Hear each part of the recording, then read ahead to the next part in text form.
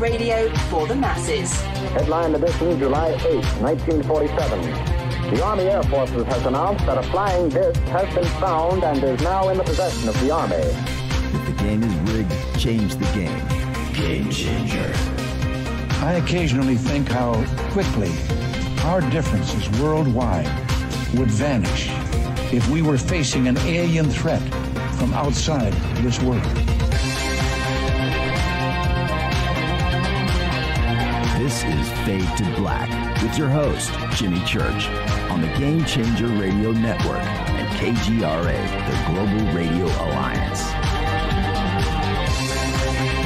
I need your help to get to the year 1985. You are listening to Fade to Black with Jimmy Church on the Game Changer Network.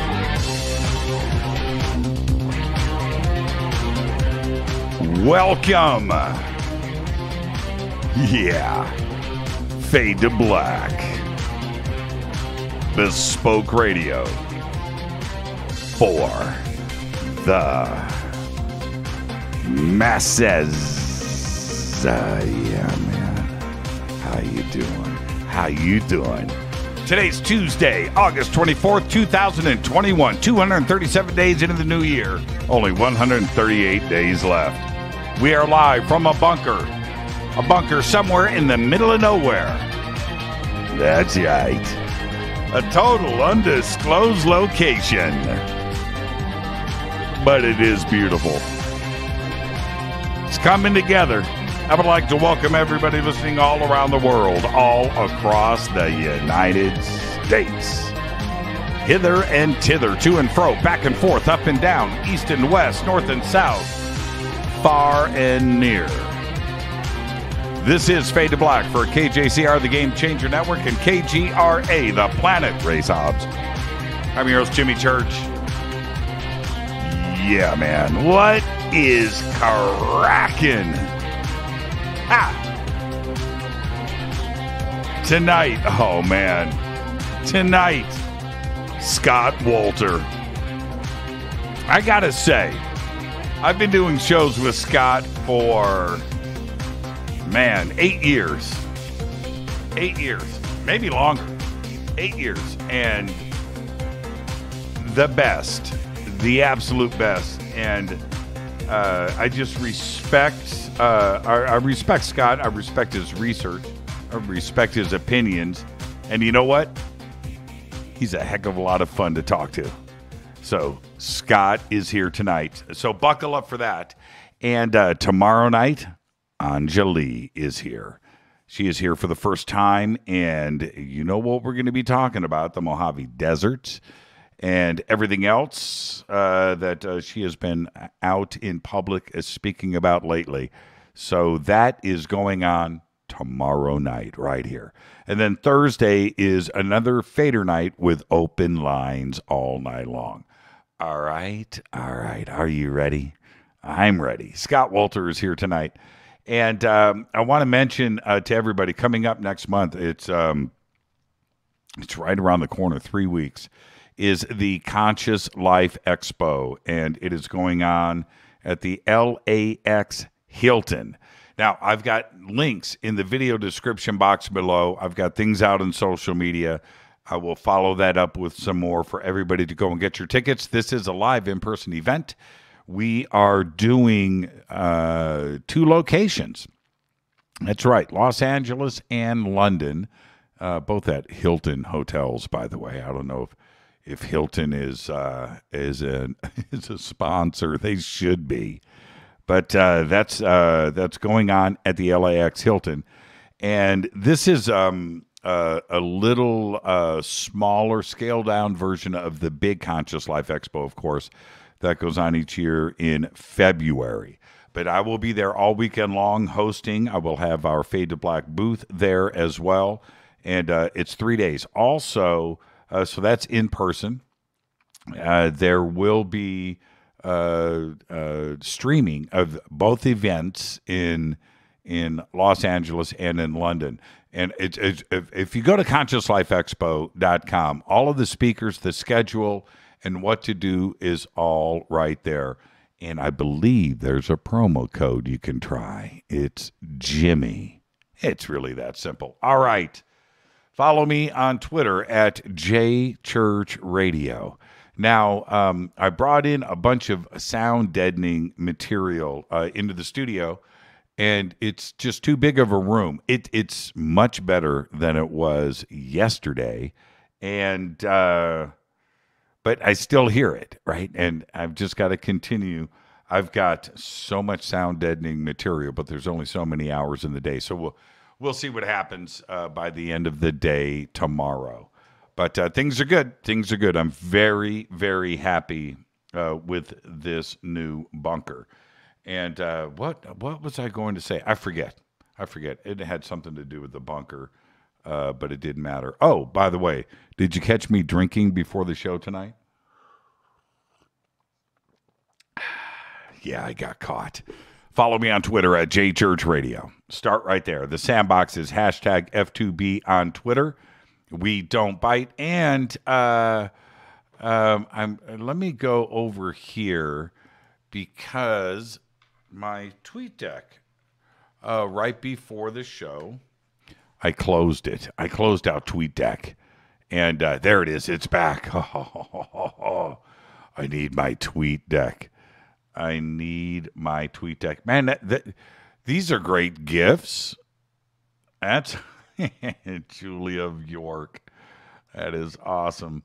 Okay. All right. Let's move forward here. Hashtag F2B is the sandbox. Hello to everybody out there. Which camera? It's this one? This one.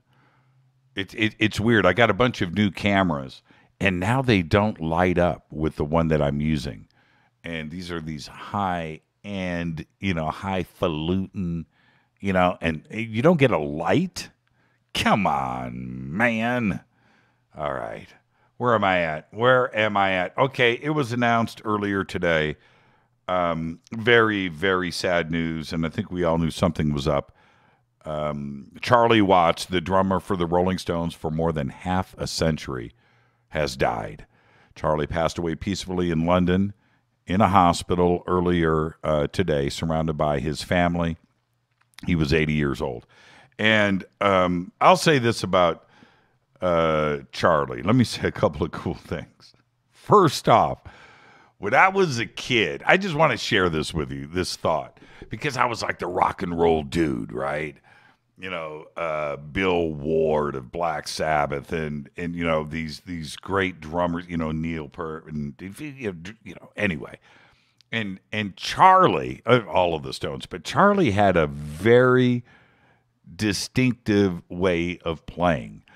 And one of the things that I always noticed, and I used to, kind of tease him about it with my friends, but he had this thing with the hi-hat, so he would go up and then hit the snare, right? This thing that he did. And very hard to imitate for other drummers, but that was his style. That was his thing. And the sound, the sonic thing from that was insane, and it gave the Stones a groove. But when you watched him do it, it was almost like he was making a mistake, right? This thing, right? And as a musician, you want to develop your own thing. You want to do your own thing, and not be influenced by others. And Charlie had that. It was a very unique thing that he had going on. And there you go. Very simple drum set, always through his career. And wow, just a sad day. 80 years old, lived the life for sure. But and the other comment I want to make on this before I let this go is I remember about 7 or 8 years ago when I had made a comment about our heroes. And life has changed, but when back in the day, you would go and this is leading up to MTV. But, you know, you had Hit Parade or you had Rolling Stone and you know, these magazines, and you would go and you would read everything you could about your heroes, right? And it doesn't matter what the band was or who the guitar player was, who the singer was, the drummer. It didn't matter. You would do that, and you had a connection. And then MTV comes along, and suddenly, they were now in your living room, and it wasn't magazines anymore. It was different, and we grew closer, right, to that. And then live stuff and internet things, and you know, put the internet to the side. So our heroes from the 60s and the 70s and the 80s, you have to remember that was 50 and 60 years ago. So if they were 25, right, that means today they're 75, they're 80. And Rick Springfield just turned 72, right? Heartthrob, teen idol, Rick Springfield just turned 72. And what I had said so many years ago was that I'd have all of these personal connections, and I know that all of us do. Unfortunately, and it's never been like this in the past, our generation and generations, we're going to start losing them, and it's going to affect us personally.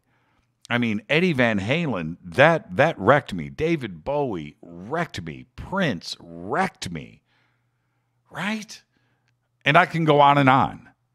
So, you know, and here it is with Charlie today, and I started thinking about this. Wow. Okay, so I just wanted this is on my mind. You know, obviously, look behind me. You know, I'm a music guy, right? Right. Okay. All right. Moving on. I got to talk about Australia. Let me hit this coffee again.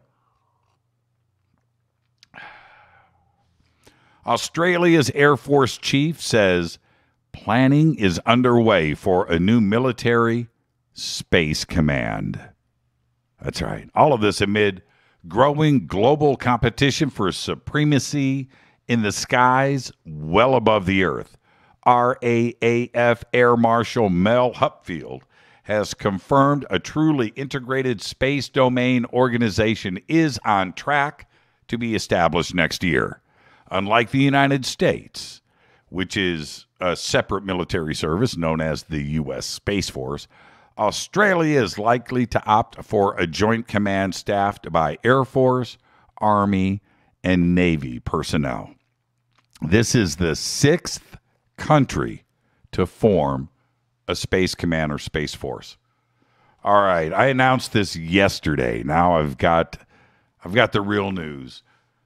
NASA astronaut Mark Vande Hey said today that he pulled out of a spacewalk that was scheduled for today because of a pinched nerve in his neck. NASA canceled today's spacewalk at the International Space Station less than 24 hours in advance, citing a minor medical issue. Well, Vande Hey didn't elaborate yesterday, but now we know. All right, let's get this show cracking. Check this out. Happy birthday to today to Dave Chappelle. Dave Chappelle says he's only 48 years old. I'm not buying it, man. I'm not buying it. Dave Chappelle is not 48 years old. He's at least my age. He'd better be. All right. Heart OG drummer Michael Deracier today is 70. That's right, Barracuda.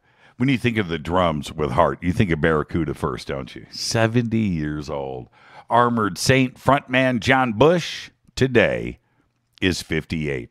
Our dead guy's birthday today is, I need a moment of silence, please, for the one and only Danny Joe Brown. 1951 to 2005, died at the age of 53. Danny was the lead singer of Molly Hatchet after succeeding founder Dave Hulbeck in 1976 and co-writer of the band's biggest hits from the late 70s. That was Danny Joe's voice on Flirtin' with Disaster. That's right, Whiskey Man, and of course, Dreams I'll Never See. And that was an Allman Brothers Band song. They played the slower version. And, well, anyway. Danny Joe left Molly Hatchet in 1980 because of chronic diabetes and pancreatic problems and rejoined the band in 1982, only to leave again in 1995 after suffering a stroke. He had serious health issues. So after that, he moved into his mother's home in Davie, Florida after becoming ill. And he died there at her home on March 10th, 2005 at the age of 53. On this day in history, OTD, 79 AD. After centuries of dormancy, Mount Vesuvius erupts in southern Italy, devastating the prosperous Roman city of Pompeii, killing thousands. Fate or fact? All right. Here you go. The town of Why. The town of Why, Arizona, that's W-H-Y, Why, Arizona, was originally known as just the letter Y. And due to the Y-shaped intersection they had in town, right, with two roads, it changed its name to Why due to an Arizona state law requiring town names to be at least 3 letters long. And that is your fate or fact. Why? Why? Tonight we have very special guest. Scott Wolter is here. He is back with the Stones. And you know what? And now this, can I just mention that? Did you guys notice that? So I thought, it's Scott Wolter with the Stones, right? Okay, so I did a little play on that over the weekend, and Scott is back with the Stones, and I capitalized it, and the Stones are back on tour, and so wow, and Charlie Watts dies today. So yes, that's right. Scott Wolter is back with the Stones. Tomorrow night, Anjali is here for her first major broadcast interview. That's going down tomorrow night. So that means it's a first-time guest on Fade to Black, too, as well. And Thursday night is another Fader night with open lines all night long. All right, what's that? Facebook Live and YouTube only source working for J Church Radio. No audio on the apps. And, oh, man, really? Okay, hold on. I'll fix that right now. Yeah, sure enough, they turned off. Okay. Well, they're working now. They're working now. I don't know why that software decides to change from line to mic. And I can only click save so many times. Okay. All right. Thank you for that, Eric. We're back up and running. It's not that big of a deal. Okay. Now, today, I'm not going to get into specifics, but today I logged in 50 phone calls. Now, before you say, wait a minute, that's impossible. No, it's not. I did it starting at 8:30 this morning, and a lot of stuff going on. I'm not going to get into the details of it, but let me say this. As I went through the day today and having these conversations with various individuals, and I started to... I don't lose my cool. I didn't lose my cool today. I kept everything in check. But through all of this, as a matter of fact, I was supposed to be on with Christina Gomez earlier today. I called up Christina. I said, Christina, I'm in the middle of this this storm right now, and I can't. I feel bad about this. Can't be on the show today.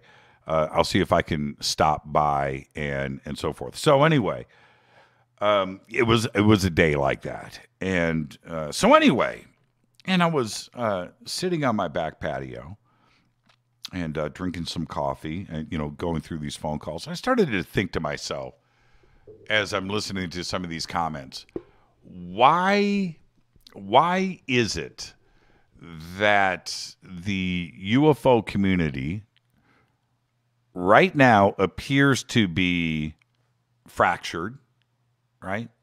There's this crack in it, and a couple of sides, maybe even three sides. Maybe there's two cracks.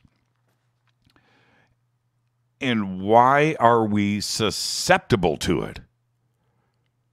It's really, really strange. And I understand that the whole world is divided right now. I get that part. But the UFO community right now is fighting, and and when they don't need to be. And so I started to really put my head to this. And I went back and I remembered a conversation. So I want to share this with you. Remember a conversation that I had many years ago, 8, maybe 9, with somebody of note that is no longer with us. And I was told that the UFO community does nothing but stab each other in the back, and that it's part of it, and that no matter who you're friends with, or no matter what group you're associated with, or what faction, no matter where you are in all of this, there is nothing but gnarly fighting going on. And I said, "Oh man, I can deal with it." And this person said to me, "Ignore all of it." And I said, "Why?" I said, "Why? Why?" And the advice was this, and today, here we are in 2021 with everything that is going on, and this was said to me in 2013, that it doesn't matter. It's like, come on, that's it? And I was told to think about that. That no matter what, moving forward, no matter what, you're going to want to get involved. You're going to want to jump in. You're going to want to defend one group. You're going to want to defend this person. You're going to want to do this. You're going to do that.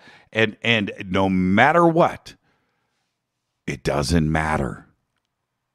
It just doesn't matter. And now, I took that advice.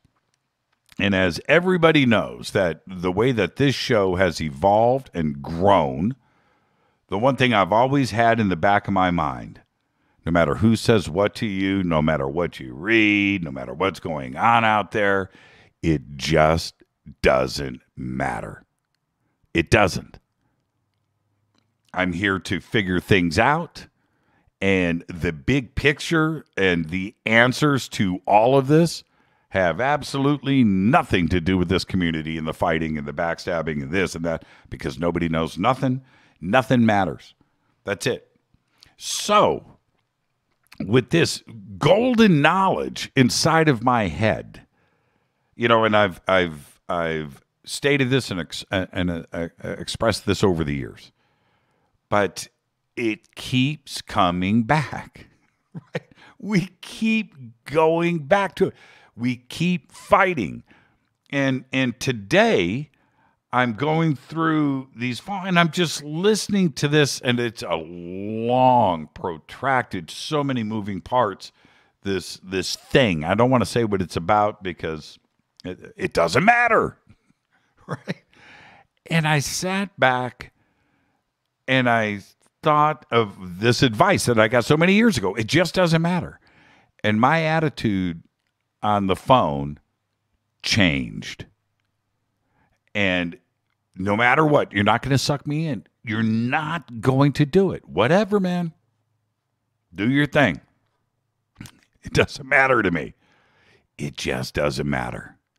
So, I'm saying it again to this community.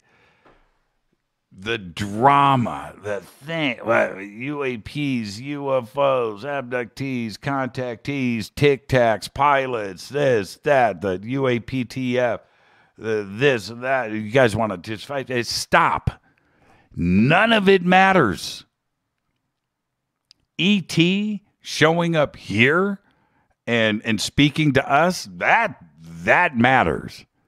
The rest of it, anybody starting drama, they don't know nothing. Nothing.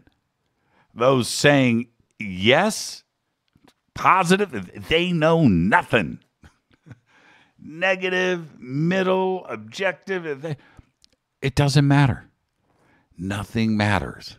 Let's go out. Let's see some ships in the sky. Let's have a good time. Let's try to make contact. Let's see what happens in the future. Let's see what the government knows. Okay, all right. That's what matters. And that's it. Nothing else matters. Nothing matters. All right. There you go. I'm telling you. I was at the end of my... All day I kept my cool. I just kept my cool. And I'm hearing these perspectives. And one individual, I'm telling you, I was like at the edge of just about ready to go. You know what, dude? Whatever. The answer is no. I was right there. I just pulled myself back in, pulled it back in.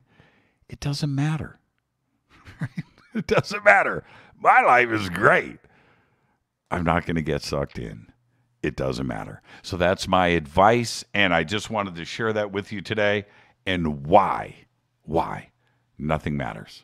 There you go. You know nothing, Jon Snow. That is awesome. I'm going to take my break because when I come back, it is Scott Wolter. That's right, Scott Wolter. Tomorrow night, Anjali is here.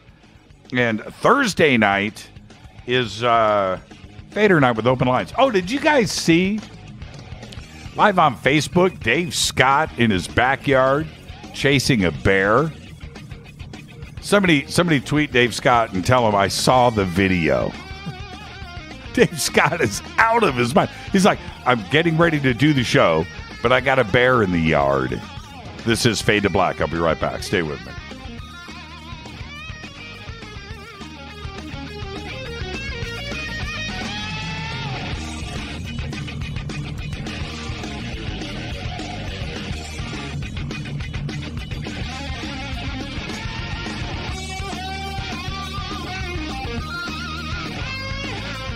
This is Nicole Church, daughter of you-know-who, and you're listening to Fade to Black on JimmyChurchRadio.com and the Game Changer Network. You're listening to Jimmy Church, Fade to Black. Fade to Black will now pause for alien identification. The station that talks the net. KGRA Radio.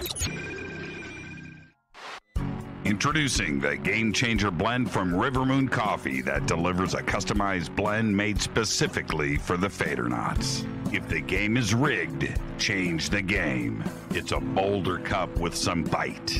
Game Changer is the coffee of choice for those that prefer an organic dark roast that is slightly lighter and milder, but it's still dark. With wild notes of pecans and chocolate with a rich, balanced, full-bodied cup that is roasted to perfection for a great coffee to start your day, as an after-dinner coffee or anywhere in between. Artisan, small batch roasted to perfection. USDA certified organic, all River Moon coffee is freshly roasted and packaged in the USA. Just go to rivermooncoffee.com or click on the banners over on our site and use the promo code F2B Blend for 15% off of your order today.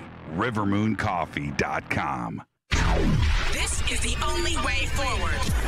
This is Fade to Black Make contact. KGRAradio.com. This is Jimmy Church of Fade to Black, and you can get our podcast for just $2 per month. All you have to do is click on the podcast banner over at jimmychurchradio.com. Hi, folks. It's troubling times, and fear is pushing emotions, which in turn pushes health the wrong direction. Do you ever get an ache because life is uneasy? Try Life Change Tea at getthetea.com. Life Change Tea works on your digestive tract, helping to move food through quicker and comfortably so your health is spot on. Life Change Tea may not help with world issues, but it will help with your digestive issues.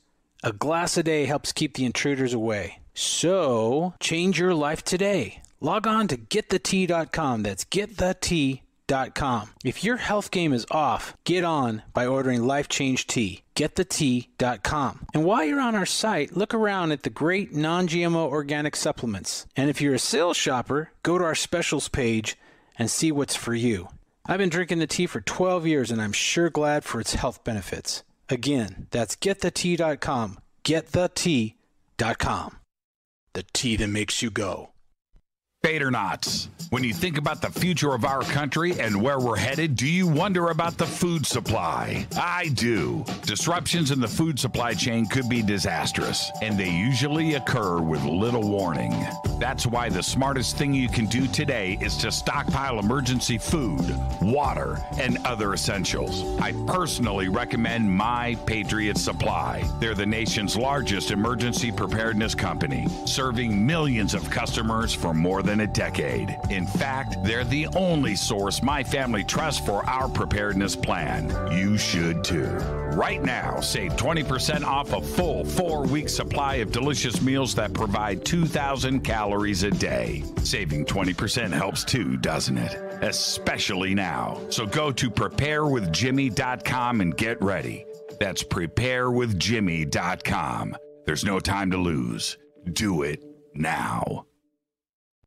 9 out of 10 geneticists agree.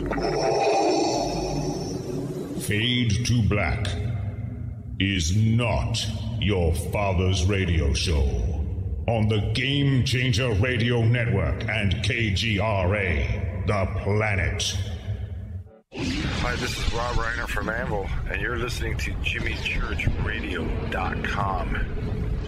What's up? I'm Chris. What up? This is Kyle Massey. You're listening to Jimmy Church Radio.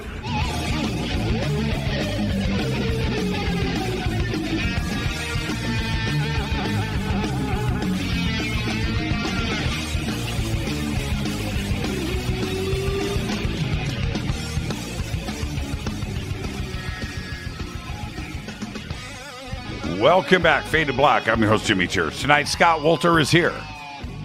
He is back to give us the update on the Stones. And rest in peace, Charlie Watts. Kind of strange that we call this show Scott and the Stones. And the passing of Charlie Watts today feels weird. Synchronicity. We're going to take a deep dive into the world of ET and disclosure as well. All of that tonight with Scott. He's an author and host of America Unearthed, has been the president of the American Petrographic Services since 1990. Scott is responsible for the independent petrographic analysis testing, where the Kensington Rune stone was brought for investigation back in 2000. He has been the principal petrographer in more than 5,000 investigations throughout the U.S., Canada, and Puerto Rico, including the evaluation of fire-damaged concrete at the Pentagon following the attacks of September 11th, 2001. All of his websites are right there over at jimmychurchradio.com. And I would like to welcome back to Fade to Black, the one and only Scott Wolter. Scott, my man. How you doing, Jimmy? I had to cough. You got so excited. It's like, oh my God, I got to cough. Scott is back. You know, I was talking about this earlier tonight. We've been doing shows together now for 8 years. 8 years? It's Has 2000. It been that long? It's 2021, man. Jesus. I know, right? You know what? I have to say one thing.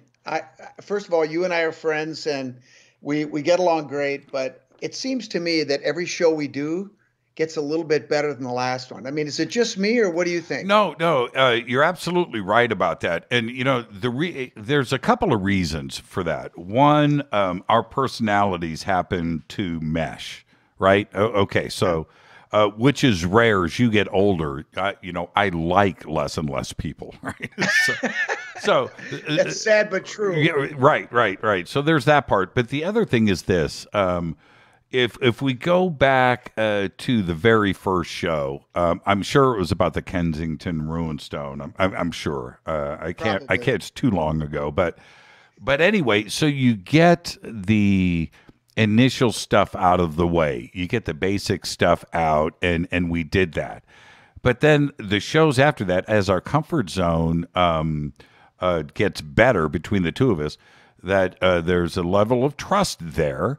And we are able to just freely converse. And so the audience, where you can go on any show, Scott, and you're going to get the same questions, the Kensington Rune stone, and let's talk about the hooked X. And then you go into wash, rinse, repeat. You've done it all before. We don't have to do hooked X. We haven't done the hooked X in 6 years, right? Yeah, exactly. So, but Jimmy, I don't know if this is cool or not, but I'm just going to say that one of the things about you that I really like is I know you call your guests and prepare for your show, and it seems to me that we've done this so many times, you should be able to just call me. We have a 5-minute conversation and off we go. But that's not the way it goes. You and I start talking about all kinds of stuff and nobody's listening. It's just you and me. Right. And that's cool. That's really cool. And you know what? And none of it gets onto the show. And it better not this time either, pal. Yeah, I know. Yeah, right. But and I promise to. Yeah, I have said to you so many times, Scott, we got to stop talking. We got to save this for the show. And you always come back with, Jimmy, I'll remember. And you know what, Scott? You've never remembered once. That's a I'll fact. Be better next time, Coach. I'm sorry. What can I say? I mean, yeah. Do we do what we're not supposed to do and start taking notes during a conversation? And that's the exact opposite of what this show and you and I are all about. But it's really funny that you and I are talking about this because the audience never really hears this side of things. And it's really true. When Scott and I talk on the phone, it should be just a 5-minute conversation, and it never is. It goes on and goes on because it's such an interesting conversation, and we're learning and teaching and talking to each other. And the next thing you know, Scott, how many times have we done it? 2 hours, 3 hours? Well, and we did it yesterday. Yeah. The other part of this is. Like I said, we both trust each other. We do a lot of similar things. We've worked in similar industries. And, it's not very often you have people that you can really confide in. And sometimes, let's face it, you've had some difficult things that you've been dealing with. I've had things I've been dealing with. And I feel perfectly comfortable in saying, hey, Jimmy, what do you think about this? Mm-hmm. And it's not just because we're friends and I trust you, but you know what I'm talking about. We'll be talking about something in the industry, mm-hmm. about television or mm-hmm. whatever. Mm-hmm. And, there just aren't that many people that I feel comfortable talking to. And this isn't just a bunch of happy you-know-what. This is the truth. And I really appreciate that. I just want to say, man, I appreciate your friendship and the brotherhood and the trust. That's absolutely. And, another cool thing is over the years, we've got so much to talk about tonight, but I can't tell you how many times where I'm speaking to the audience now, where I've called Scott and said, I want you on the show this week. I want you on the show in 2 weeks. And it's never, Scott, it's just, okay, what day, what time, let's do this. And it's always been like that. And I remember, check this out. This was a number of years ago. It was probably 7 years ago. I had a cancellation on Coast. And I was literally, this happened, and I was in like a supermarket. And and I had to book a guest for Coast for the next night. And I called up Scott. I was like, Wolter, he'll never turn me down. And I called up Scott. He goes, what are you doing? I said, man, I'm in Costco. You remember this, man. And I was pushing his cart. I said, I need you for Coast tomorrow night. Done. Right? Just like that, and that is something that I appreciate so much for you, from you over the years. Okay, now, before we get to the Stones, I saw a post from you, and I need you to refresh my memory from earlier this week. I saw the post. I didn't do the deep dive into it. I was moving into a new home, and I didn't have the internet at the time, and stuff going on. But you posted something about the wall in Texas, and what's going on down there? Oh, you mean the stones down in Texas that have all these carvings on them, and we were trying to. I went down there twice, and the reason that I went down there so quickly and so many times is the landowner where these stones were found. His father, who really is the guy that started the whole story, knew the whole story, was stage 4 cancer. And he wanted to talk to me about the stones. And believe me, I wanted to talk to him. So that was what the urgency was. And I went down there and we had really some great conversations. Eventually, I'm going to post those conversations, and it's a fascinating story. But he owned the property, and he had a whole bunch of these stones, as well as a couple of his friends. And I was able to look at over 50 of these inscribed stones that had such a varied iconography, different languages, different symbols. Beautiful carvings. Some of them were crude, some of them were elaborate, and they were all weathered. And, at this point, it's been over a year. I've had a chance to do some testing. I was actually able to acquire a couple of these stones, and I think I understand what the story is. And it's one of those, it's connected to a story that is in general already known, that there were, have you ever heard of the term crypto Jew? Oh, we talked about this. Well, the short answer is yes, but let's talk about crypto Jew. Okay, well, basically, these are people primarily in Europe, starting, well, this is going back a long time, but basically people that were inwardly Jewish but outwardly Christian. Right. Because they lived in Catholic countries, they worried about inquisitions and, not following the faith. So they would outwardly practice Catholicism, but inwardly they were Jewish. And this was something that was passed down through their families. And for generations, these people would secretly practice their faith, in basements, in small gatherings with other people. Remember, you got to be very careful because it just takes one person to tip off the church, and they come and knock on your door, and you could be executed. So a lot of these people we know fled Europe starting around in the 1600s. They came to the Gulf region and settled in small communities in Mexico and along the coast in southern Texas. But there was nothing known about a community like this that was up in central Texas where these stones were found. But beyond that, what's really fascinating is that some of these stones dated back to circa 1500. Mm-hmm. And this would be a couple hundred years older than some of these, known communities. So it turns out that people were coming over here to North America. Imagine that. I mean, I think we did a few episodes on European cultures coming to North America, but this was a culture that came here starting around 1500. And we think that some of these people may have been brought over here by Christopher Columbus. Remember, everybody thinks about Columbus. He sailed the ocean blue in 1492, but he actually came over 4 times. And the last time was in 1501, 1502, which corresponds perfectly with a couple of the stones that have those same dates on them. And some people have suggested that Columbus himself may have been a crypto Jew. And, of course, you think of Spain and Catholicism and what was going on in the Inquisition and the brutality that was tied into the church. Oh, yeah. And crypto Jew was, if you were Jewish, that was the only path. I mean, that was it. It makes a lot of sense. And then I've seen some of the stuff inscribed on the stones, and it's obviously Jewish. It's Hebrew. It's the Hebrew language. Now, I should say it's the Hebrew alphabet.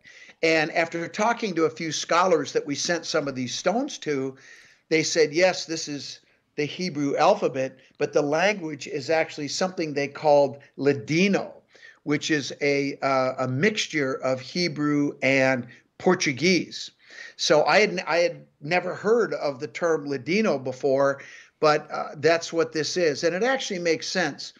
But, the big mystery for me was, okay, maybe we figured out who this community could have been. People that escaped Europe. They wanted to get away from persecution. It was either stay or die or convert or get the heck out of there and start fresh over here and take your chances. Right. But where did the weathering come from on all of these stones? Some of it is quite advanced. Well, what we think is going on is that these stones are actually grave markers. They're tombstones, if you will, that had been laid out for people in the community who had obviously passed. And like I said, we're talking about Central Texas, which is not a freeze-thaw environment, but it has a lot of rain. It has some freezing, and there is weathering on these stones. But the big question is, that all makes sense, but how the heck did they get inside of a cave along a cliff face next to a small river on this property and sealed up? And clearly they were stacked up, they were packed away and hidden. Why did that happen? That was the big mystery, and I think we've got that figured out too. So what happened? Well, first and foremost, we don't know for sure, but my speculation is these people clearly were hiding out.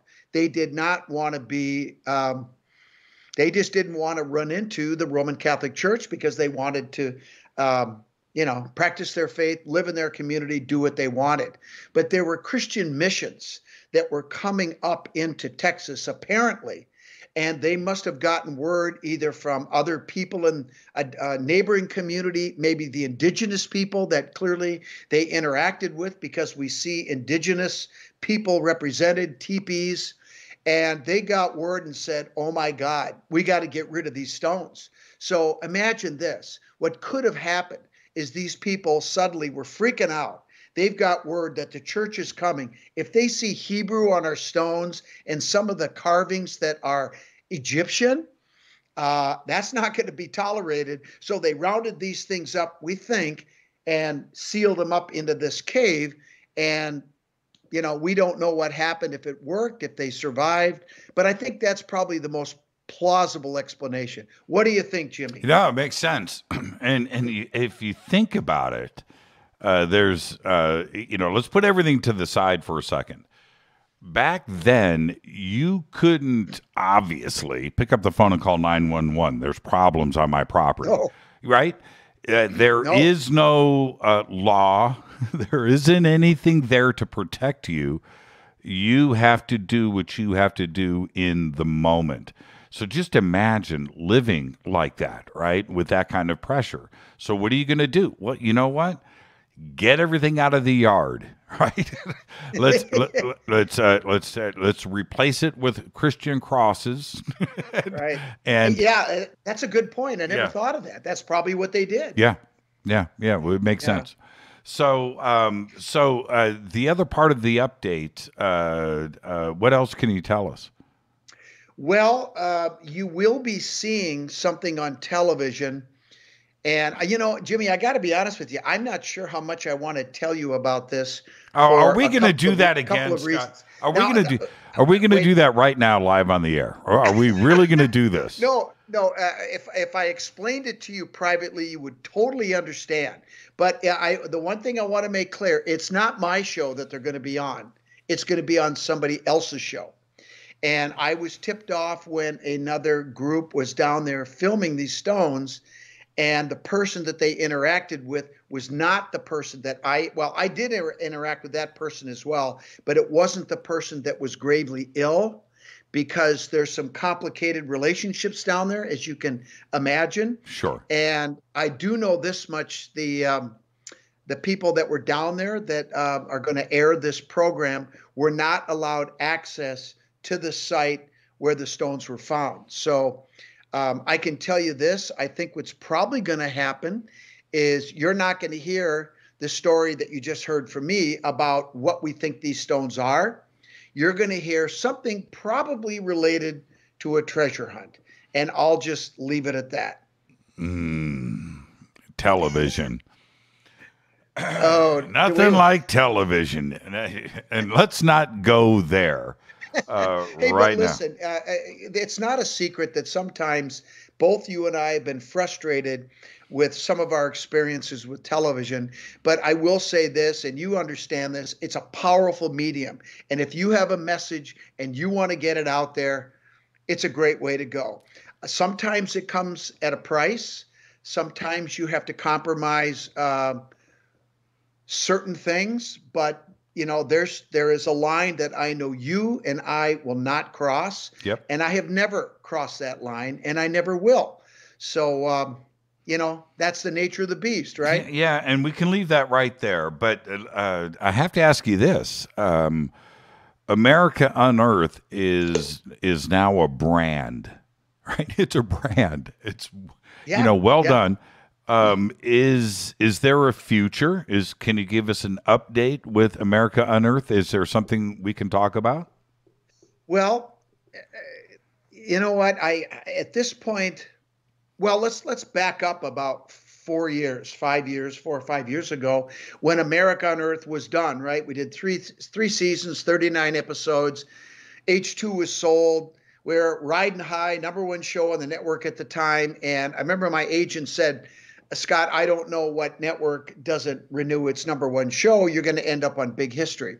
So I said, okay, great. And they said, by the way, we'd like you to help us out with another show that is not getting permits to dive. So they need some content. Can you help us with Pirate Treasure of the Knights Templar? And I said, sure.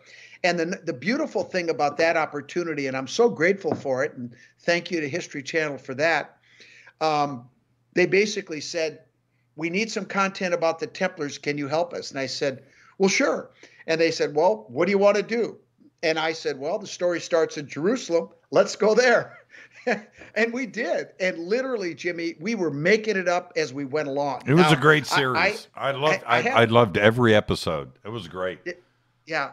And I had some ideas of some things that I wanted to do that I thought might connect with the storyline we were working on. And thankfully, things worked out.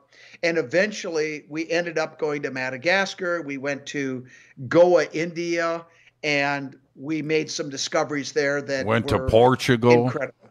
To Portugal, Yep. yeah, to Tomar, Yep. a Templar city. My God, that was incredible. But it was a great opportunity, and I was really happy that I had that opportunity. There was some controversy at the end, had nothing to do with me, but that silver bar, that 100-pound silver bar that was found with the inscription on it. Yep. And they gave that to the president of Madagascar.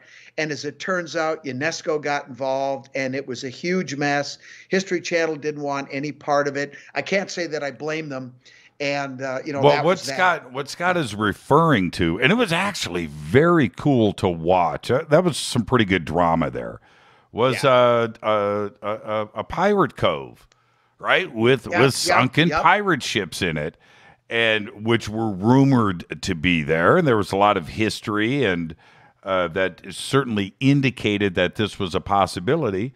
So that's it. Let's dive and let's see what we could find. Well, they ended up finding it, and you got to be careful what you wish for, right?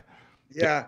Well, you know what, Jimmy? There was no question that there were pirate ships that were there was three, in that right? cove. It was a well-known hideout for pirates in the late 1600s, 1700s, and they would get around the southern coast of Africa. And once they got on the east side, heading to the Far East and to India, they knew that they were safe because back at that time, the European ships from England and France and some of the other countries would be patrolling the west side of Africa because at that time they were controlling the slave trade. Sure. And that was the big money back then. So if the pirates got through there to the other side, that's where they could relax and hang out, repair their ships, or if they were so worm-ridden that they were not salvageable, they just ditched them there. They sunk them. And so there was a graveyard of ships, and as you saw, they actually found some treasure. Now, I'll tell you a little secret about something that Barry Clifford, who was the co-host of that show and a very famous treasure hunter, he found the Whittish ship off the coast of Cape Cod, which is the richest treasure ship ever found off the North American coast. And he told me privately that bar that he found, there was more down there. And as far as I know, it's still there. It's still there because UNESCO got involved and said no more diving. That's right. Show is over. The show is over. But you know, the big question that I got hit with after that show repeatedly to this day, people said, hey, the claim was that wasn't a bar of silver, that it was a bar of lead. Mm-hmm. And they said, what was it, Scott? You're the geologist, you tell us. And I said, well, I would love to tell you, but the truth is I never saw it. I never saw it or had it in my hands. But here's the other side of the coin on that thing. To me, it really doesn't matter because in the pirate culture, lead was just as valuable as silver. They used it for bullets. They used it for weapons. And they used it for ballast, just like they used silver. Silver was not worth a lot. And basically lead and silver were about the same value. So it really didn't matter. It was it held the same value in the pirate culture at that time.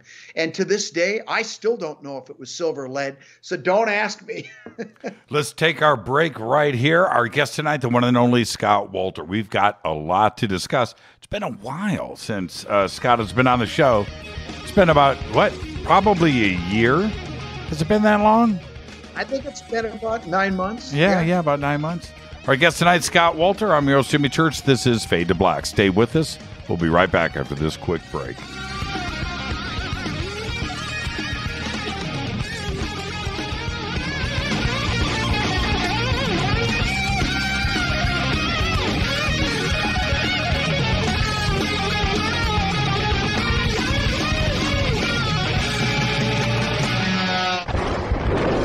This is Fade to Black with Jimmy Church on the Game Changer Radio Network and KGRA, the Global Radio Alliance.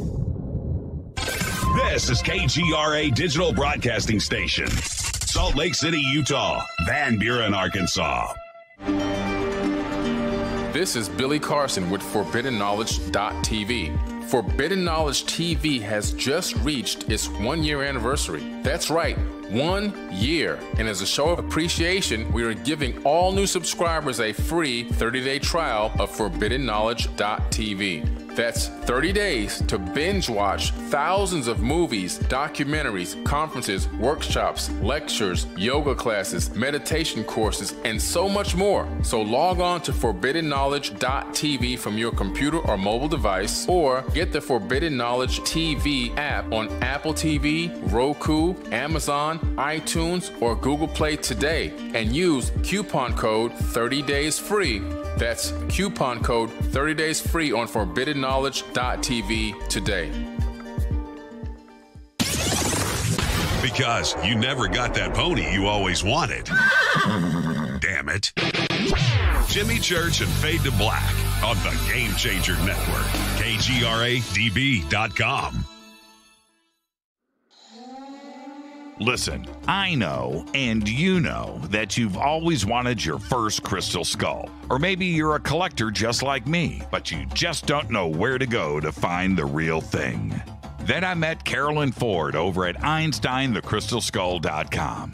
Carolyn is the guardian of Einstein, one of the most respected ancient crystal skulls in the world. All of her unique skulls have been imprinted sitting with Einstein in his sacred lodge and are carved from the finest gemstone and materials. Imprinting is the process of receiving the ancient wisdom from the master skull or master computer, Einstein, the ancient crystal skull. To see Carolyn's current collection of crystal skulls, just visit her store at EinsteinTheCrystalSkull.com or click on the banner over on our site. Don't forget to use the promo code Jimmy at checkout to receive 10% off of your order today. That's promo code Jimmy. Finding your first or next crystal skull is easy. Just visit EinsteinTheCrystalSkull.com. When you take the beans from Central America with dashes of Indonesian and African mixed in and then roasted to the dark side of fade to black, you create the ultimate brew of fringe. Introducing the Fade to Black blend from River Moon Coffee. Yes, River Moon's darkest customized roast was created for the love of Fade to Black. The alchemy of masterful roasting and smoking the beans is in every sip of this full-bodied, dark Java. I need my coffee dark, deep, with distinct bittersweet chocolate highlights, just like the bunker. Leaning further into the darkness of the roast is Fade to Black blend from River Moon Coffee. Just click on the banner at jimmychurchradio.com and use the promo code F2B Blend for 15% off of your order today. Hello, I'm Katie, and you're listening to my main man, Jimmy Church, on jimmychurchradio.com.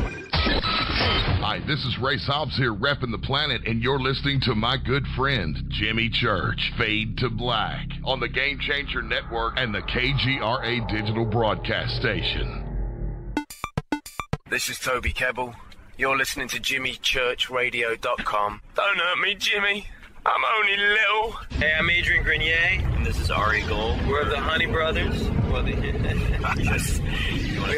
Honey Brothers. Hey, I'm Adrian Grenier. And I'm Ari Gold. We're the Honey Brothers. And you're listening to Jimmy Church. The Revolution. This is Jimmy Church of Fade to Black, and you can become an official Fadernaut by just going to our membership section at jimmychurchradio.com. Hello, this is Serena Wright Taylor from Conscious Life Expo, and you're listening to Fade to Black with Jimmy Church, who holds the Lucky Pony record for the best astrological chart since 1963. True story. This is Micah Hanks of the Gralien Report, and you're listening to Jimmy Church on Fade to Black, across the globe on the Game Changer Radio Network and the one and only KGRA Radio, The Planet.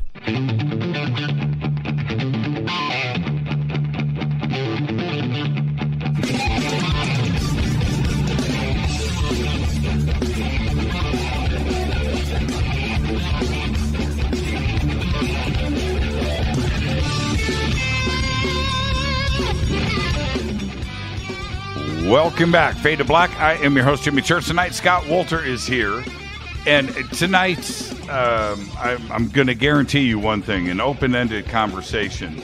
And I'm going to catch Scott off guard as often as I can. And then, inevitably, this is what will happen, though. Scott will try to stump the panel. He's going to ask me a question. He's going to, so Jimmy, what do you know about... And I'm going to get angry. So that will happen a couple of times tonight too.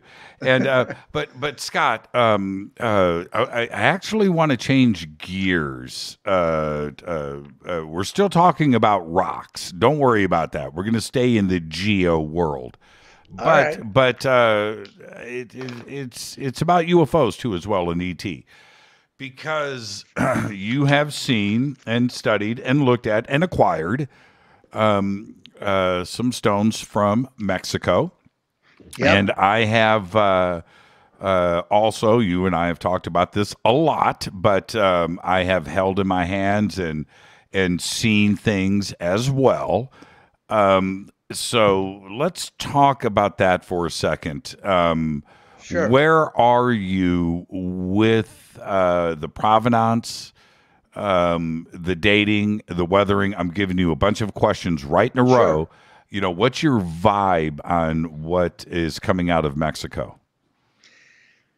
Well, that's a complicated question, because the truth is I have looked at artifacts that have alien depictions on them from about 4 or 5 different locations in Mexico, all the way from northern Mexico down to southern Mexico, the Yucatan, and western Mexico.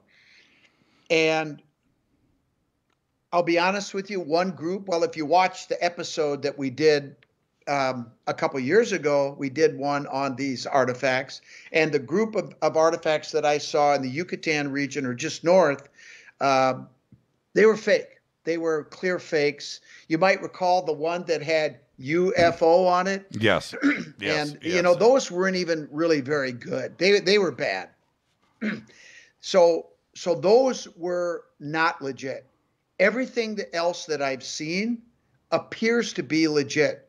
Now, in the episode, you might recall that we sent off some adhesive, some of the glue that was some of the inserts that were placed on these artifacts, which are absolutely beautiful, by the way. As far as artwork goes, it's just, there's just something about it, right? It's beautiful, but it's also captivating and mysterious, and I just love them.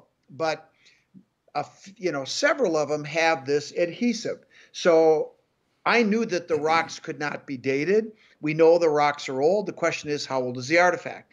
Well, I thought maybe the glue would be something that we could test. And I collected some of that. I sent it off. But actually, the first time was not the glue. It was actually resin inside of a pipe. I think I've told that story. Yes. And we got this date back, 5400 BP before present. And of course, my jaw hit the floor, and I'm like, what the hell is this? Well, that was just the beginning, because to date, I probably tested close to a dozen. And the date ranges I have got are between about 8,000 BP to just over 19,000 years before present. That is 17,000 years BC. And, you know, of course, that's head-spinning numbers. And, you know, well, first and foremost, are those numbers legitimate? And if they are, what does this mean? What does it tell us, right? Yeah, let me stop you right there. Go ahead. When I first was presented, you know, probably 50, 75 of these artifacts, I was told then by a friend, he had said that the dating of the adhesives was 15,000 years old. Now, right then, I was standing there with Richard Dolan, and we're holding these artifacts, and now you get hit with 15,000 years, you're immediately at, come on, right? Yeah. Okay, so this 17,000 year date, was that for the adhesives? Yes, it was. Very interesting. That's a tough one to wrap your head around, man. Okay, well, here's the thing. Let's. I mean, yes, it is. When I first got these dates, you know, back, I'm like, what the hell? I mean, I didn't even know what to think, right? But I just did. You know, I just called a timeout and said, okay, let's think about this. Right. What are some other possibilities that could be going on here? I mean, I want to jump all over this and get excited, but you got to tap the brakes, right? Yes. So the first thing that I came up with is, let's say somebody took mammoth bone, or a mammoth tusk, or a mammoth tooth, or some other Pleistocene or glacial age creature, which are actually not that rare. They're actually quite common if you deal in the fossil world. Grind it up, mix it with a modern adhesive, and use that. What would you get if you test that? I don't know the answer to that yet because I haven't run the test, but I'm going to. And so could that be an explanation? The answer is maybe. The other possibility is an ancient material. It's actually an ancient tree sap called copal that apparently is found in the jungles. And it's old tree sap that hardened and can be thousands of years old. Again, ground up and used as an adhesive. Well, they can reactivate it. They can heat it up, and now you got a glue there. Would that give you a C14 date of that age? Maybe. Again, it needs to be tested. But like I said, before you get all excited about the dates, you got to eliminate other possibilities. And I know you understand that. Yeah, and I really appreciate that. You have to approach this as a skeptic. You drop 15, 17,000 years old, it is a pump the brakes situation. When I was holding some of these artifacts, which, by the way, are frigging beautiful, right? Yes. Like, and then, and I'm holding. I've got pictures. I think I've sent them to you, but I was holding this knife. The knife is beautiful, and Richard and I immediately you've got to go into skeptic zone. I didn't want to poo-poo because it may be real, right? But the thing is, they are so beautiful. And then, wait a minute here, 15,000 years old? Because it looks old, but it doesn't look 15,000 years old. Nope. And then I remember, so I'm looking, and then I thought, there's something weird about this knife. And I'm looking at it, and the butt of the knife, right, whatever you call this part, the back of the knife, had this most beautiful alien face, right? And like the perfect gray, right? The iconic. It's like the cover of Whitley Strieber's Communion, right? On the heel of this knife, and it's too good to be true, Scott. It's too good. Now, so there's that part, but then you've got this 15,000-year-old glue there, and it looks old. It doesn't look 15,000 years old, but then. You're the guest on the show, but I'm telling this story, but it is for context. So, the researcher that presented me all of these artifacts then sends me a video of them in the jungle down in Mexico, location unknown, right? Didn't disclose that to me, and they hike for like 2 days.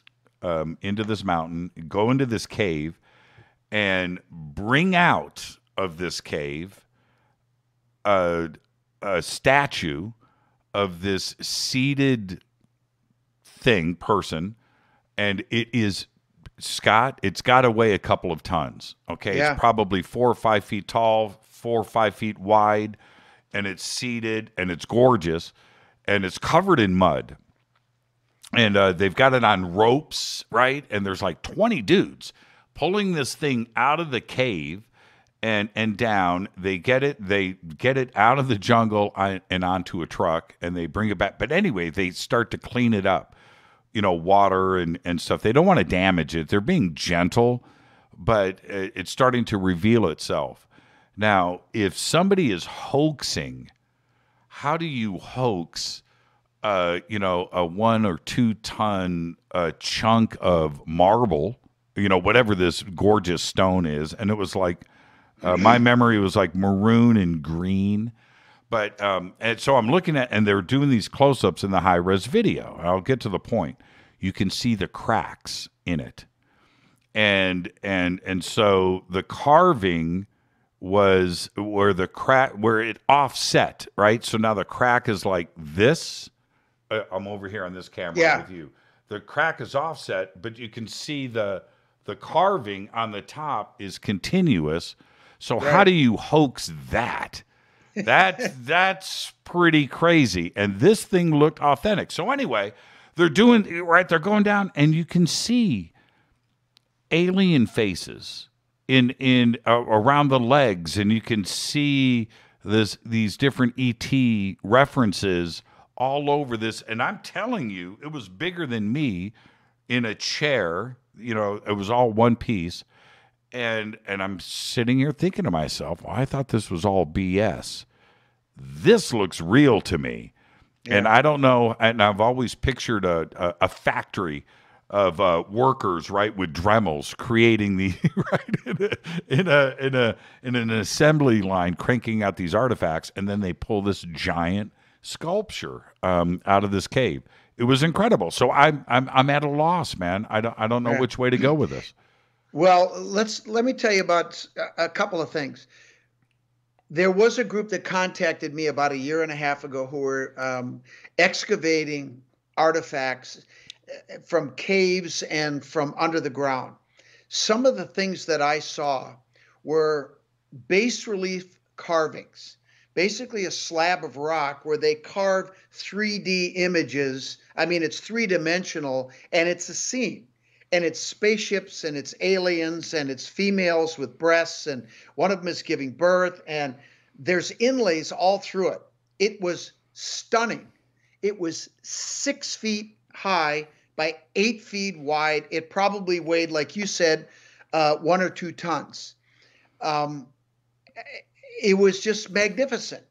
And the guy that I contacted was working with these people. The problem was, and I'll just leave it at this, the reason I didn't jump on a plane and go down there immediately is because the area is very dangerous. And he made that quite clear, especially being an American. He said, I wouldn't recommend you come down here. But here's the thing. What is the end game if these things are some type of, and I don't even like to use the word hoax because it's an intentionally deceiving somebody. These things, like you said, are stunningly beautiful, and it doesn't matter if they were connected to aliens or an ancient culture. They're gorgeous and they're valuable. They're worth a lot of money. So from that standpoint, are they trying to double and triple their money by burying them? And, it doesn't really make sense.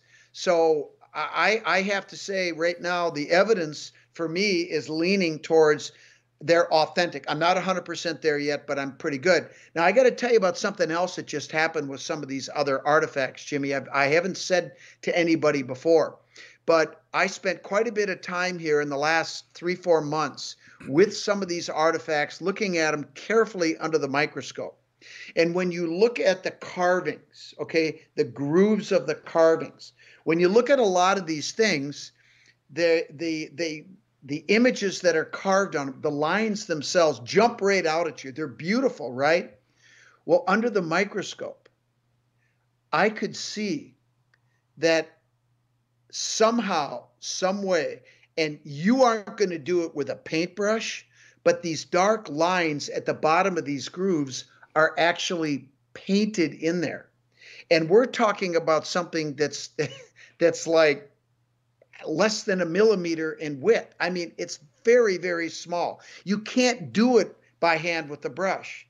How the hell did they, and they're perfect. You've seen the beautiful artwork on some of these. The other thing that is very compelling to me, extremely compelling, is that there are depictions of planets, of what looks like suns, of exploding planets, of all kinds. You know meteors, comets. Yes, all this stuff. Right. But here's the thing that's fascinating. There is known mathematics when it comes to the distances between the sun, the moon, and the earth.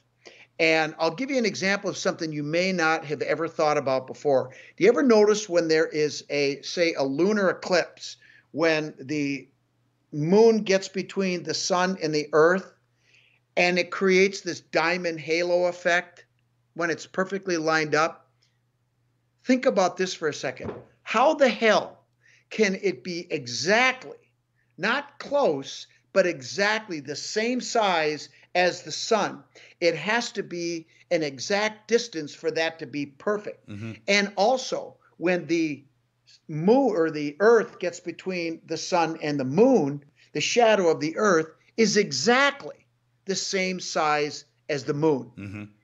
So think about that. So, but these are mathematical ratios on these artifacts. Some of the artifacts that I have, the same ratios exist, including the megalithic yard.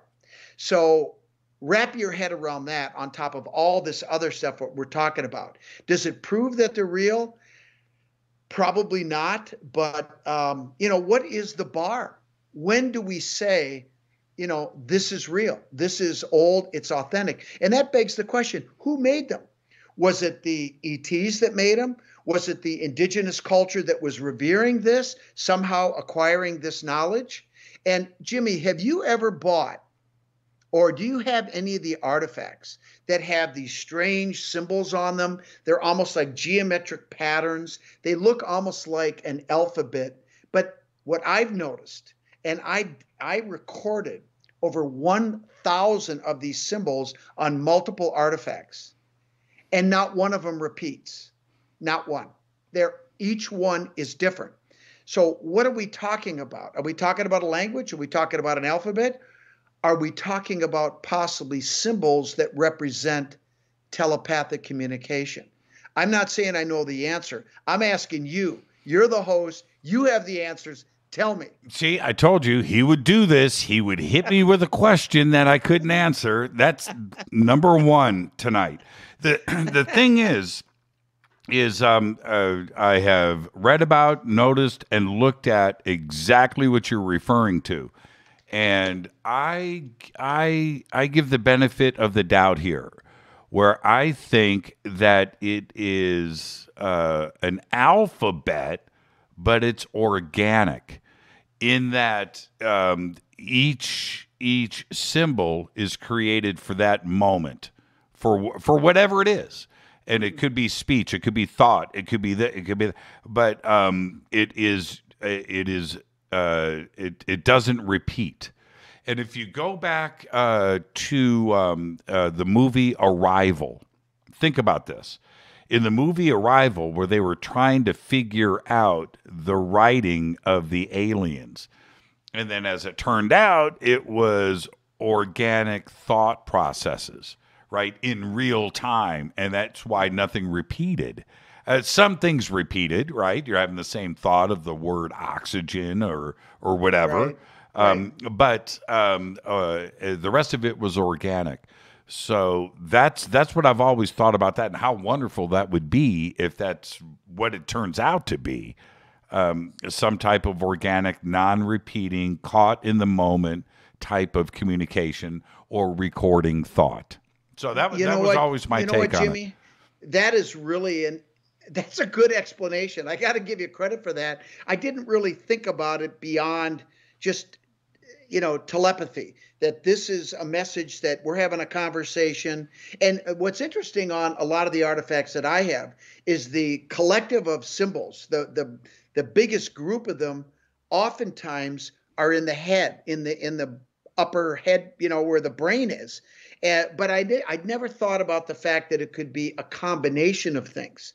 The collective, as you said, maybe some of it is speech, some of it's telepathy, maybe it's a combination. I never thought about that before. Good answer. You came through in the clutch. Well, because they don't repeat, and it's impossible not to repeat anything. I don't care how creative you are, you're going to stumble. Right, if you're hoaxing, right. If you're hoaxing, exactly. you're going to make a mistake. And there's another part to this before we get to the break. If they are being created in a ET stone factory somewhere, multiple locations in Mexico, how come somebody hasn't gotten caught? Everybody makes mistakes. There's something happens. Somebody's owed money, jealous girlfriend, whatever. Somebody gets called out, and the next thing you know, everything is exposed. No matter what it is. Could be a bank robbery, right? It doesn't matter. Why is it that they've been able to get away with it for such a long time? Because we're not talking about 2 stones. We're talking about tens of thousands that have surfaced. And non-repetitive. Some of the imaging repeats, but the artifacts themselves are each one is fundamentally different from everything else. I don't know how you creatively hoax for so long without getting caught. It's pretty impressive. I'm not saying I'm backing it up, but nobody's been caught and nothing has been revealed. There's a lot of pictures in Twitter right now of these stones, by the way. Right. I will say this, Jimmy, the preponderance of evidence, if you ask me right now I'm going to be you asking me the tough question. Scott, if you had to say, are these real or are they fake? I got to say right now, the weight of evidence, with the caveat that we still have some questions we need to try to answer. But right now, if I had to put the money on the table, I'd say that the vast majority that I've looked at are probably legit. Wow, that's crazy, isn't it? And is now, you know how it is, growing up where your elders constantly told you, Scott, if it's too good to be true, come on, use your head now, okay? Yep. You're not going to get a spider monkey for $1 in the mail, Scott. Right? Yeah. So... Yeah. Right. But Jimmy, I'm not, this isn't my gut, well, I take that back. It isn't just my gut. I have done a lot of testing. I've done a lot of observations. I've written down over 1,000 characters to find one that repeated. Right. Now, there were some that had sort of the same base, foundation, but it had different offshoots on it. So if it is this thought thing you're talking about, maybe we're talking about oxygen, but in a different context, right? Yes. No, yeah. I'm going to agree. Look, I want all of, not all, I want this discovery to be authentic and real. There's another, for me, a very positive part of this. We're talking about cultures in Mexico and Central America that have obviously high knowledge of astronomy, of mathematics, of calendars, of angles, of geometry, that always to me tied to something else. And I can mention the Mayans and the Aztecs and so forth, but I think it's an obvious thing. I was going to go with some other cultures, but that this tie-in makes way too much sense. And the look of these artifacts, and you combine it into the cultures of Central and South America, they match up. They look similar. They feel correct. So it would be wonderful if something breaks out here and proves these to be authentic, especially with everything else that's going on, with ET right now. Where are we at? Oh, I got to take a break, man. We almost blew through a commercial break. Let me get straight to it.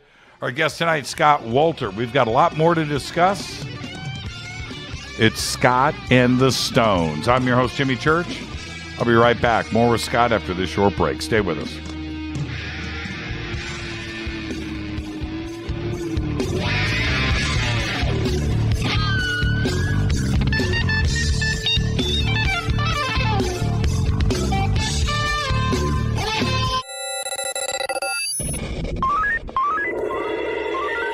Way out here, we listen to Jimmy Church. You're listening to Fade to Black. Always on the edge of the hottest alternative talk. Jimmy Church with Fade to Black. KGRARadio.com. ¿Qué tal, mis amigos? Yo soy Mario Carson, el tiburón, y los invito para que escuchen a mi buen amigo Jimmy Church Radio. ¡Claro que sí! Do you want to be an official Fadernaut? Of course you do. This is Jimmy Church of Fade to Black. Just go to our membership section at jimmychurchradio.com.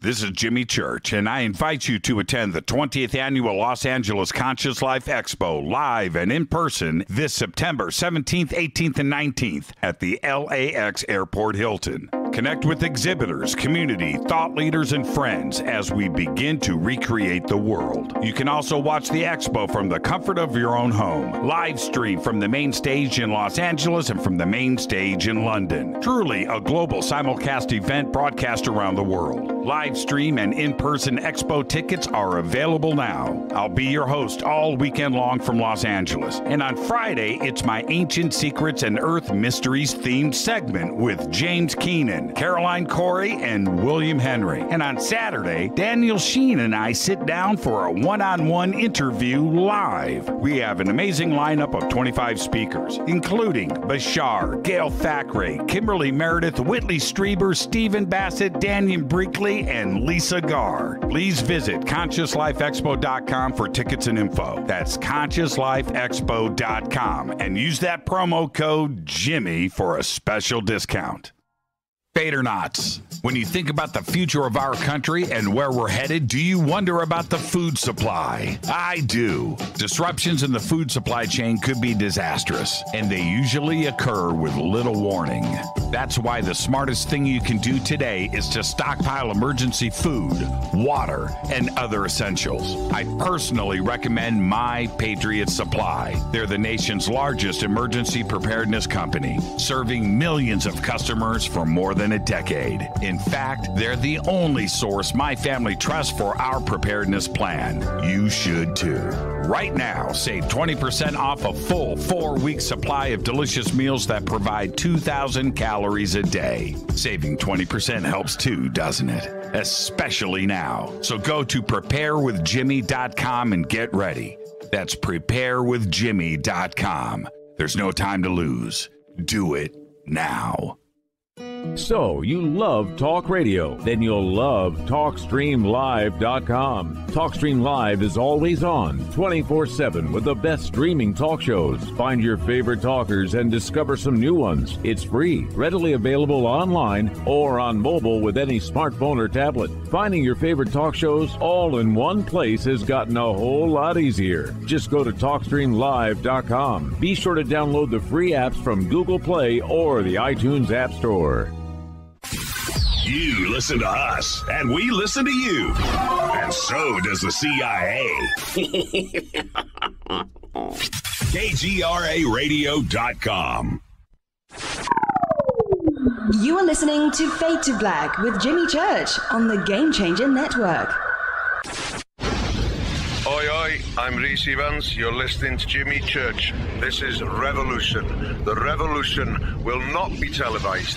The revolution is on radio. Ciao.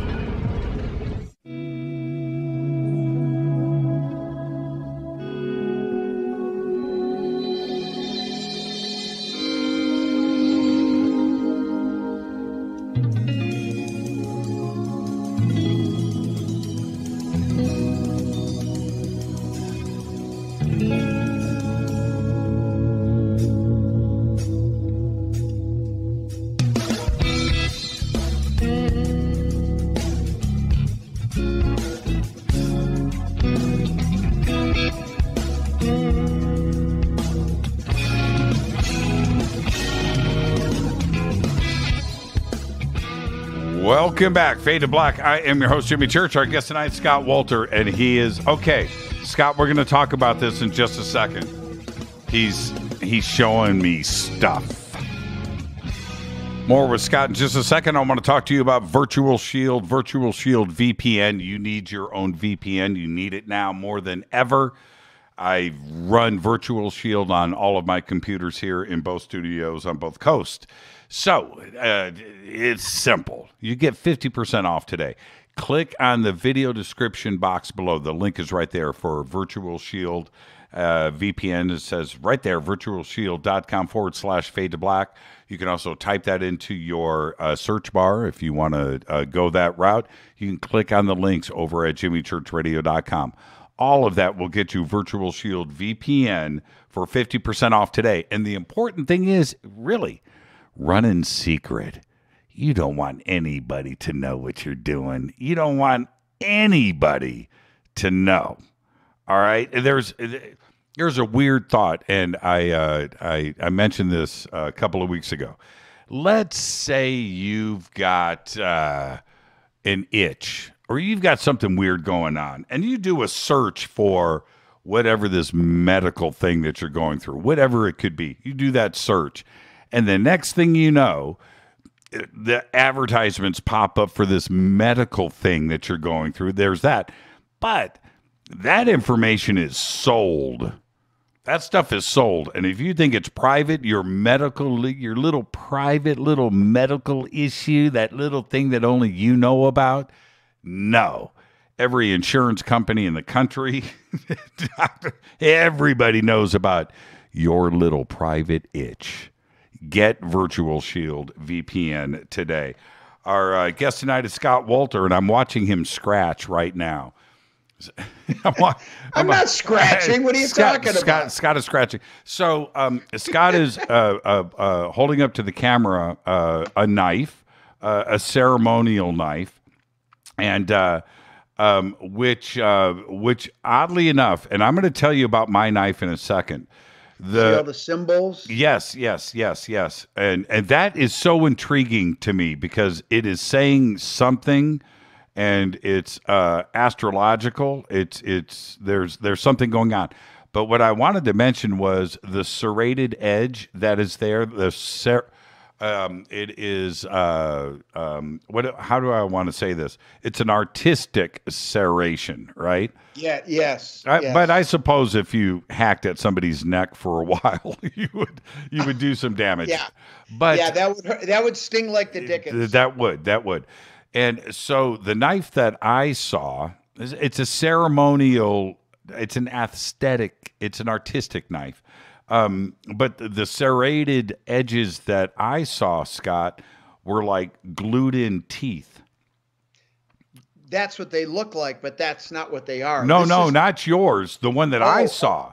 All right. It had these square teeth along the edge. You're the serration? Serrated edge. Yeah, that edge is carved in. These were glued in. Really? Yeah, and it was really cool looking. And the one that I saw was like a purple marble. It was truly incredible. And so anyway, what I wanted to say was, Scott, you showed me the butt end of the knife. What is there? I want you to describe to everybody what's on the end of that knife. Well, actually what it is it's a little sitting dude, right, with the almond-shaped eyes. And there is an interesting symbol that has more aliens right here. If you look closely, you see that? Right. Yep. And then on the back, we have a bunch of the symbols that we were talking about. And this guy's sitting he's in a sitting position, but it's on the back, it's mostly symbols. But like you said, if you look carefully, even on this side, you can see a little head right there. Mm-hmm. It's like everywhere you go. This one, I don't even know if you can see it, but right here, there is a thing coming out of like a sphere in this guy's hand. And if you look close, do you see that face? Yes. Right there. Yes. It's like upside down. Yep. But it's creepy as hell. And most of the time when you see carvings on a flat surface, it's in profile, right? But this one is looking at you straight on. Right. And maybe with the head turned just a little bit. And you don't see that very often. So, I mean, I don't know, man. It's almost like somebody was tripping on acid or something. I mean, when I look at these things, there's a part of me that sees that.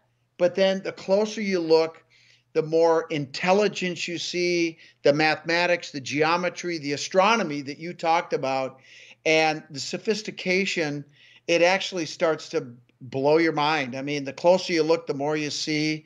And the gut level part of me says there's an intelligence here. These things are not somebody's knockoff artwork that they're selling for cheap. Well, These things are beautiful. They are beautiful. And okay, let's say they're all hoaxed, right? They're just a factory. That artist needs to be celebrated.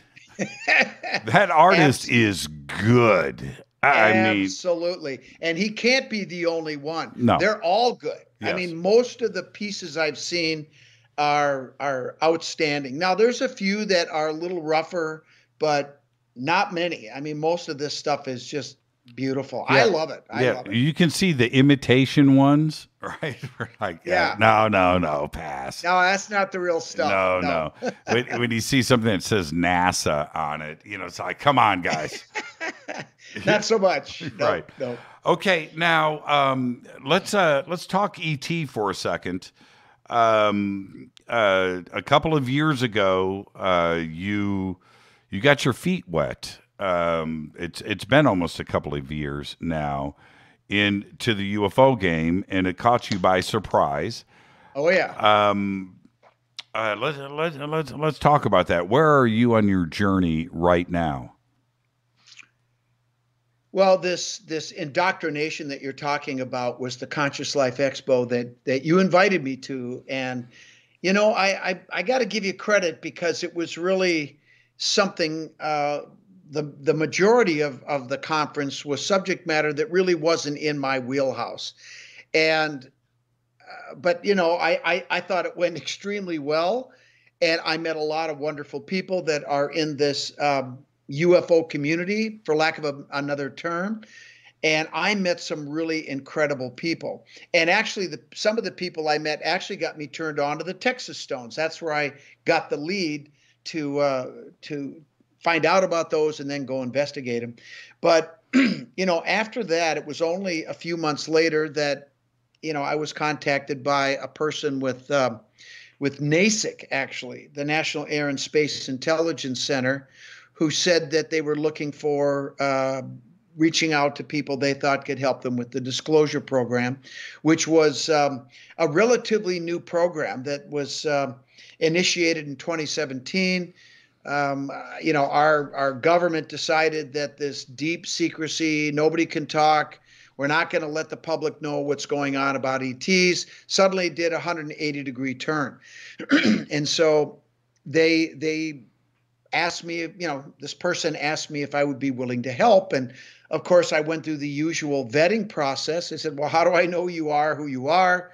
And we went through that process, including a personal visit. And we actually had a second personal visit. This person was with us about a week ago for a week and helped us with a conference that we put together, a series of lectures where I presented some new material on the Templars. But anyway, we spent quite a bit of time together.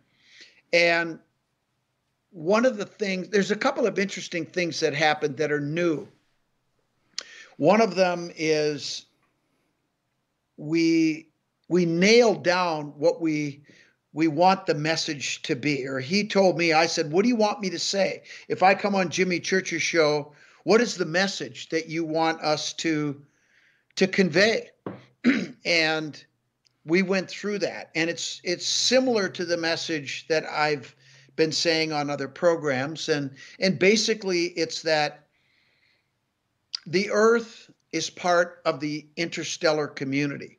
It's one of many other planets in the solar system that is teeming with life. But in the grand collective, you mean in the Milky Way, not the solar system? Well, I guess we'll call it he calls it the interstellar community. Okay. And I guess you could say the Milky Way. I'm not sure exactly what the definition is, but we're talking about a lot of planets, a lot of stars, and a lot of other planets that have life on them, and life forms, intelligent life forms like us. But the other thing that's important to remember is that we are part of that collective. And if something goes wrong here, it affects everybody, right? It's kind of like the butterfly effect. And for those that, don't know what that is, it's, if you could go back in time and you could change something that happened, say in the distant past, that would trigger a series of events going forward into the future to the present that would potentially cause a radical, maybe a dramatic negative change in the world as we understand it today. So that's important. And the message is clear. We are not taking care of our planet. We're destroying it. And this is our home.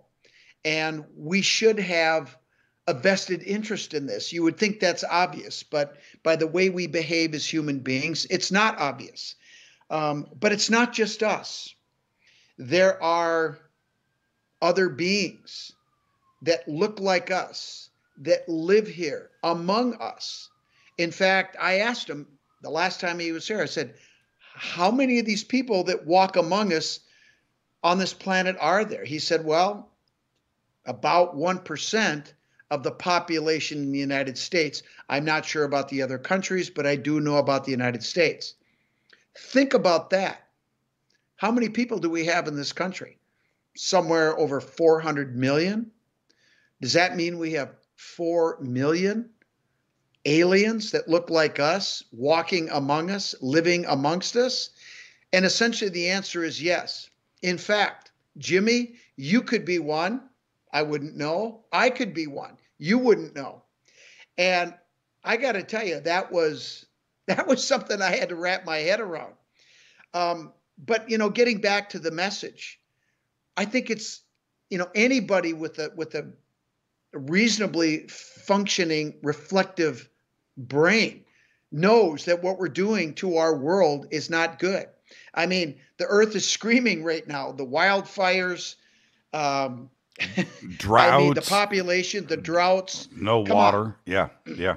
I mean, there's no question about it. The other thing that he said is they will not and have not let us destroy the planet with nuclear weapons. That's the non-starter. Everything else that we're doing to the planet eventually will kill ourselves, but the planet will rebound. But not if we get nuclear weapons involved. It'll destroy the ionosphere, and that will be the end of it. And we'll end up like Mars. And we can do better, right? And apparently they don't like the way we treat each other. We all know that we're one species, but we have so much racism. We have so much misogyny. We just need to treat each other better. This isn't some grand revelation either. We all know it. So let's do it. And let's start taking care of our planet. Now, there's only so much that everybody can do, but what the message that was most important to me is that we don't need to get every single person on the earth on board. That's not going to happen. And in fact, the percentage of people that we need to get on board to initiate a change in the direction is actually quite small. It was a lot smaller than I thought, on the order of 1% to 2%. And so that's doable. That's very doable. And I take this message to heart.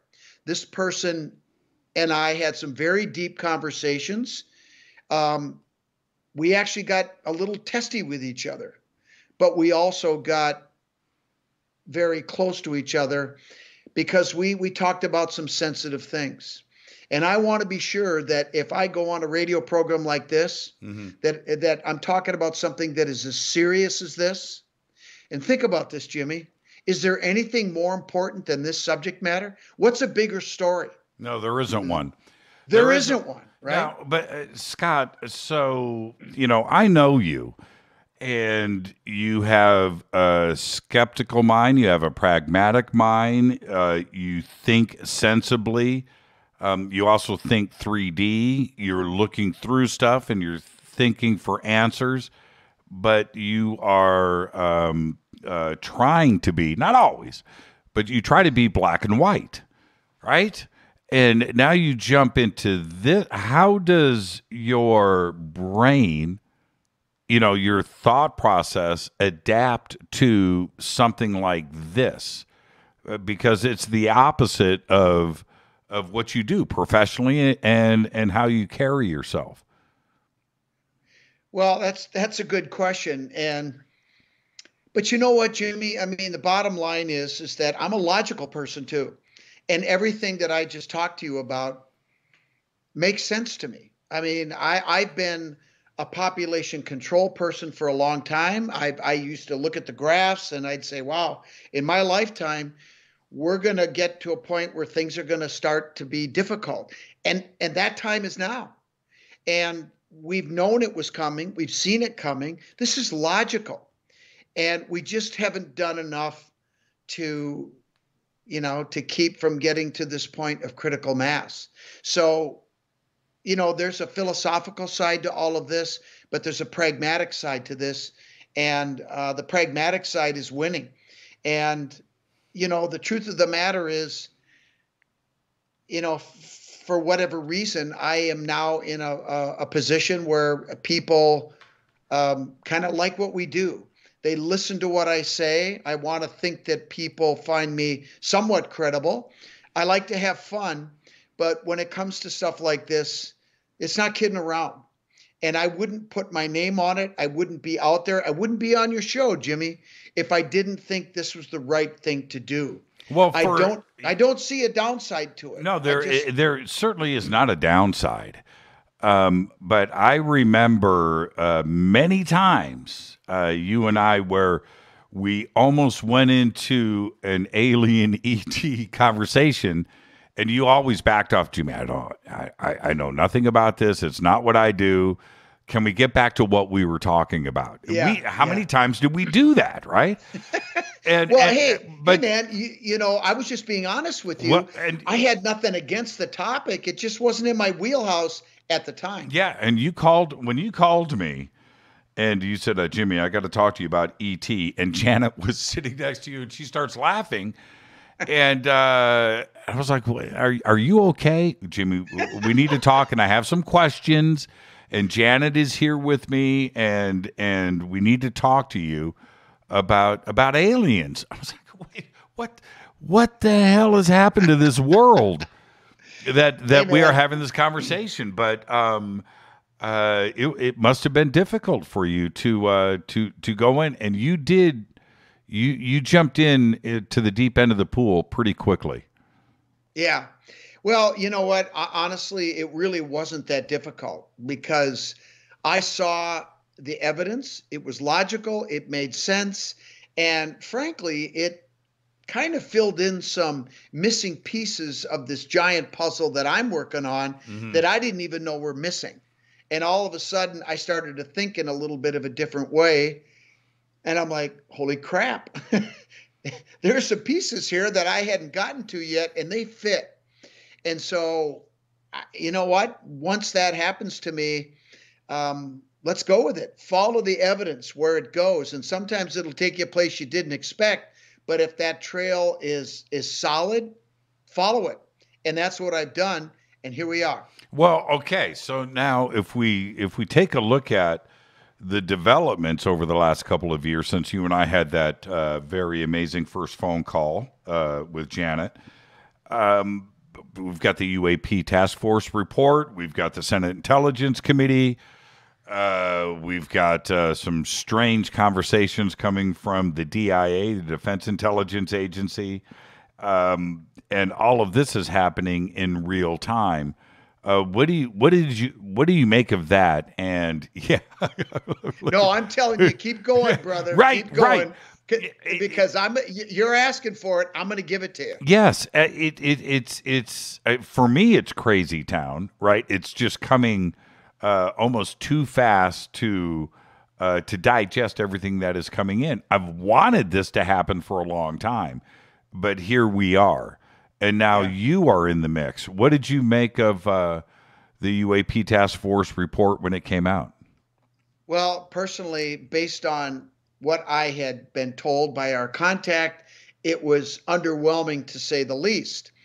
The reason for that, we think, was due to the CIA, which is, I don't know how else to say it, heavily influenced by the Vatican, Jesuits, who have a vested interest in this topic because there are literally billions of people on this planet that embrace Catholicism. And the concern was it's too soon.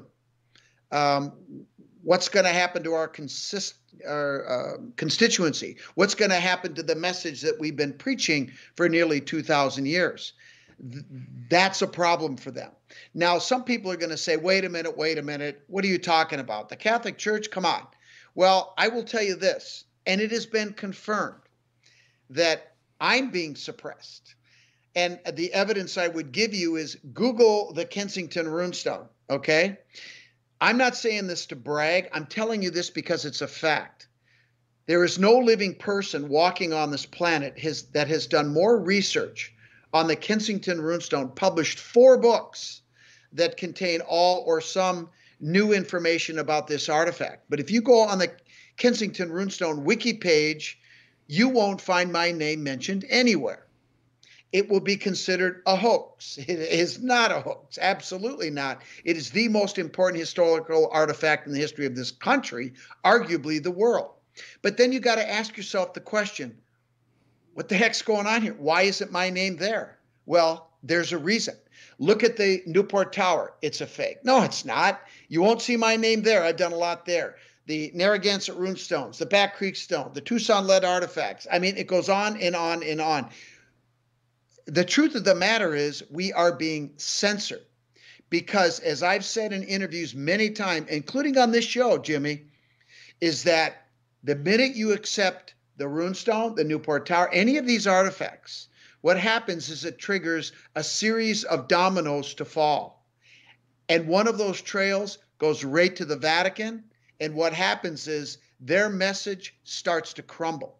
So getting full circle back to what we're talking about here, they're involved in this and they are keeping it suppressed. That's why it was basically a big nothing burger when it came out. But you and I both know that our government knows a hell of a lot more than they're telling us. I just told you what they've told me. So we know that the official message is been sanitized. And the question is, how long do we have to wait? When is it that you guys are going to start telling us the truth and knock off this BS, right? I'm sick and tired of it. I've been censored for years. And all I'm trying to do is get to the truth.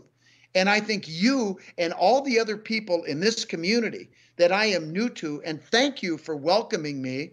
I don't even feel like I deserve it sometimes. I meet somebody like Linda Moulton Howe, who is so wonderful. But you guys have embraced me, and we're all working together to get to the truth. But yet there are some forces out there that, you know, are working against us. I think that's the simple way to say it. Do you think when you look at the totality of things, whether it's the Knights Templar or the Hooked X or the discovery of America going back to the 1300s and before, certainly transoceanic cultures coming out of the Mediterranean and what, you know, all the way back to Jerusalem 5,000 years ago, 4,000, 3,000, all the way through to things like the Kensington Rune stone. All of this may be tough for people to accept. And you throw in the UFO subject. Is the world ready? Is the world ready about the real knowledge of the Knights Templar or religion or the discovery of this country and other cultures around the world? Is it too much for everybody to handle? The short answer, I think, is no. Think about it like this, okay? And I did want to just do one thing. There was a friend of mine who appeared as a guest on the show. His name is Stephen Sora, and his wife, Terry. Stephen just passed away here on the 20th. He wrote a number of books, The Lost Colony of the Templars, Lost Treasure of the Knights Templar, Rosicrucian America, and he appeared as a guest, and he was a wonderful guy. And, you know, his wife texted me and she said, Scott, I just want you to know that Terry passed away. And it hit me really hard, right? Like losing Charlie Watts. I'm a Stones fan. When people say Stones are the Beatles, I'm a Stones guy. Right. So it was tough to hear that, right? And when people get bad news, something devastating happens, it hits you, you know, right in the gut and it hits you hard. But what happens next? Well, life goes on, right? You grieve, you mourn, you spend time with loved ones, and then, you know, you got to get up the next day and you got to go on. So the point is, I think people are very resilient. And, you know, I think the toughest part is for people who have very strong faith are going to probably have the hardest time digesting some of this. But I think the vast majority of people out there, and I think that number is going to increase as time goes on, are going to be surprised. They're going to have to step back and reflect. But then after a while, if it makes sense, like it did for me, you accept it and embrace it, and you move on. And the truth of the matter is, we need to get on this, and we need to get on it now. And I think people will be able to handle it. Not everybody, but I think a hell of a lot more people will be able to deal with this and be ready to talk more about it than maybe we think. That's my personal opinion. Let's take our break right here. Our guest tonight, the one and only Scott Wolter. Talking E.T.? Yes, we are. This is Fade to Black. I'm your host, Jimmy Church. Going to take a quick break. More with Scott when we come back. Stay with us.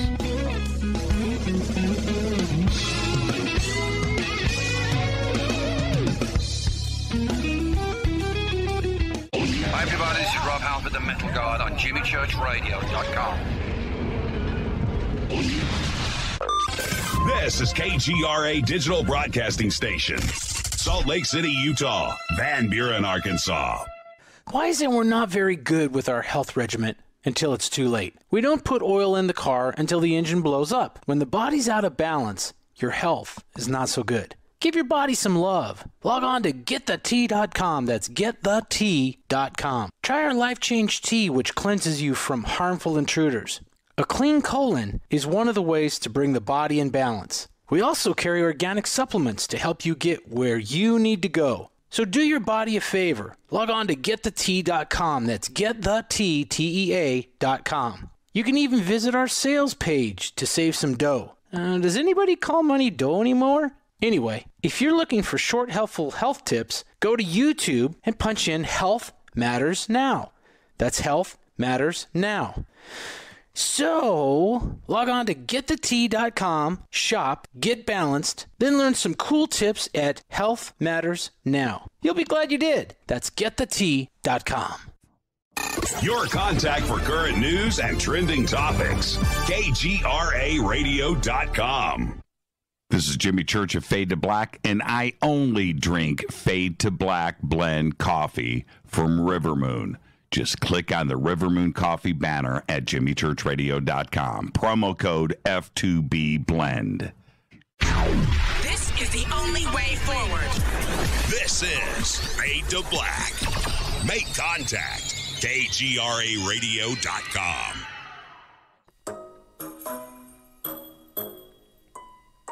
When you're in the house for longer periods of time, you can see them flying or running across the floor. Ooh, yuck. They're unhealthy, gross, and disgusting. Bugs. I loathe bugs.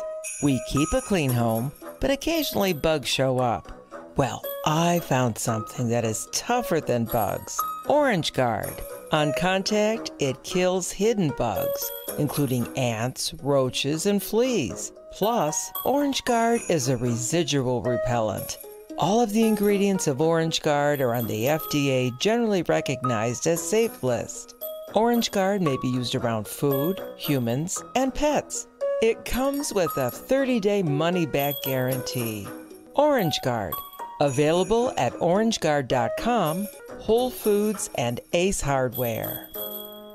Gold loves chaos, uncertainty, and disarray. History shows us what gold does when people aren't sure about the government, the stock market, their jobs, or their retirement savings. Our national debt is skyrocketing. Gold and other precious metals are a defense measure against inflation and a stock market that might take years to recover. So what can you do right now to protect yourself? Call United Gold Group. We offer gold and other precious metals delivered securely within 72 hours. Are you worried about the stock market? We can also help you set up a real gold or silver IRA or a 401k. Safe and secure. United Gold Group makes gold ownership affordable. Call now and get up to $2,500 in free gold or silver with a qualified IRA. Call 800-753-8534. That's 800-753-8534 or visit unitedgoldgroup.com.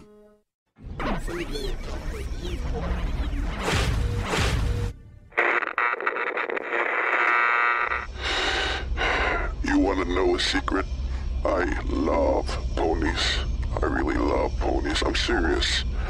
I couldn't stay sane without ponies to brush. Why Fade to Black? Because you never got that pony, damn it. This is Fade to Black with Jimmy Church on the Game Changer Radio Network and KGRA, the Global Radio Alliance.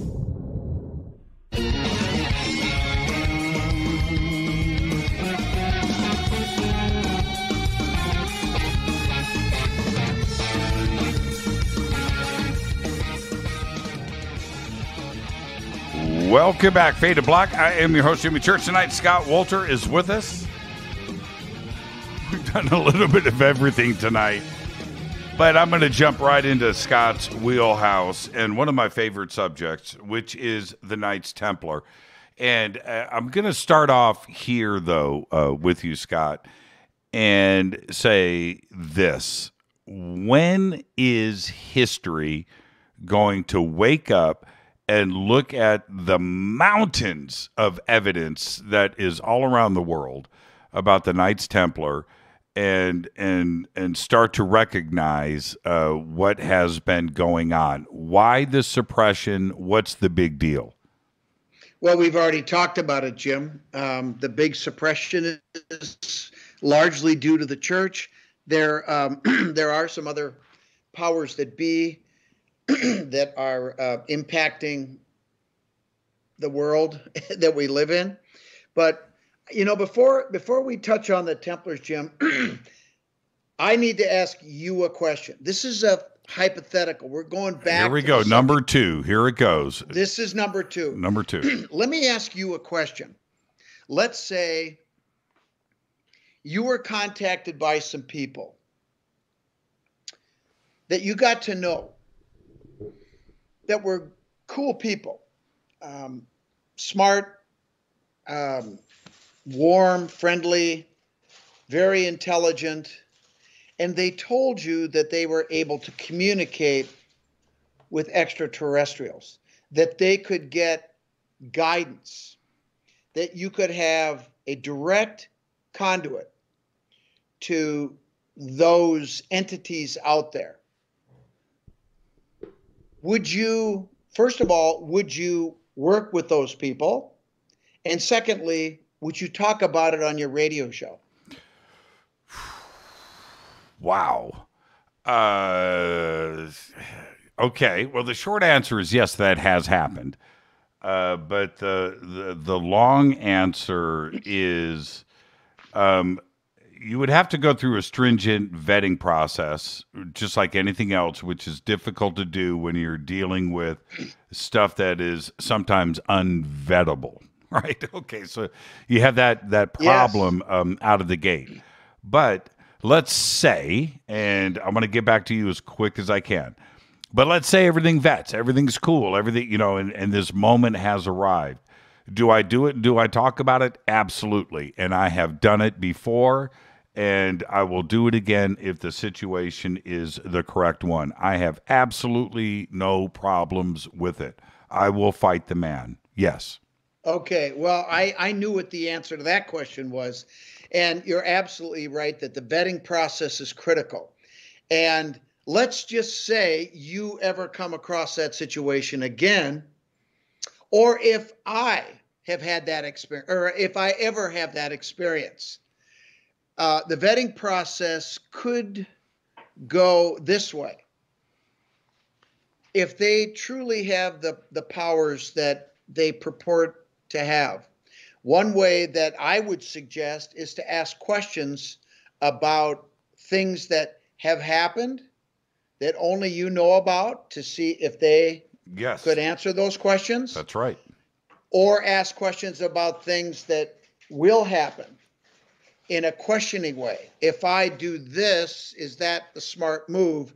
Could this happen? Could that happen? That's the way I would approach it. And I think you know what I'm talking about. And I wanted to put you on the spot for a reason. And that's something that we'll talk about down the road. How about that? Sure. But there's another piece to this, though, Scott. Go ahead. You have You have maps. You have seen maps. You've seen books. You've seen documentation. You've got letters. You've seen letters. You've written about this. You've done shows about this. And Scott, you're not the only one.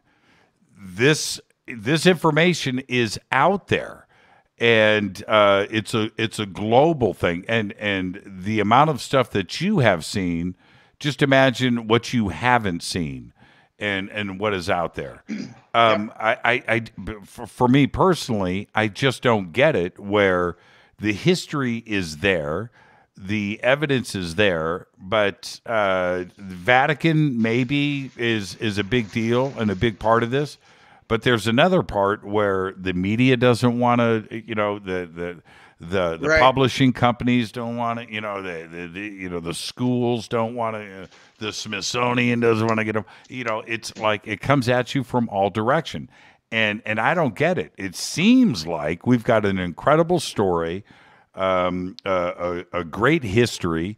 Let's talk about it and let's try to figure things out. I just don't understand. It's one of the most incredible stories ever. Yes, absolutely. Yeah.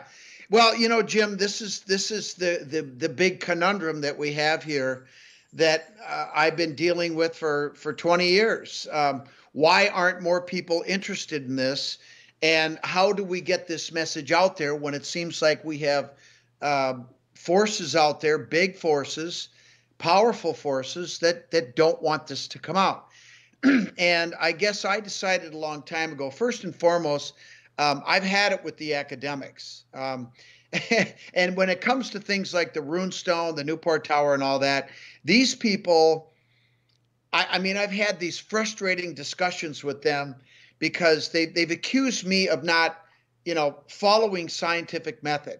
And I just, excuse me, I've run a materials forensic lab. I'm a licensed professional. I mean, give me a break, right? But yet this is what I get.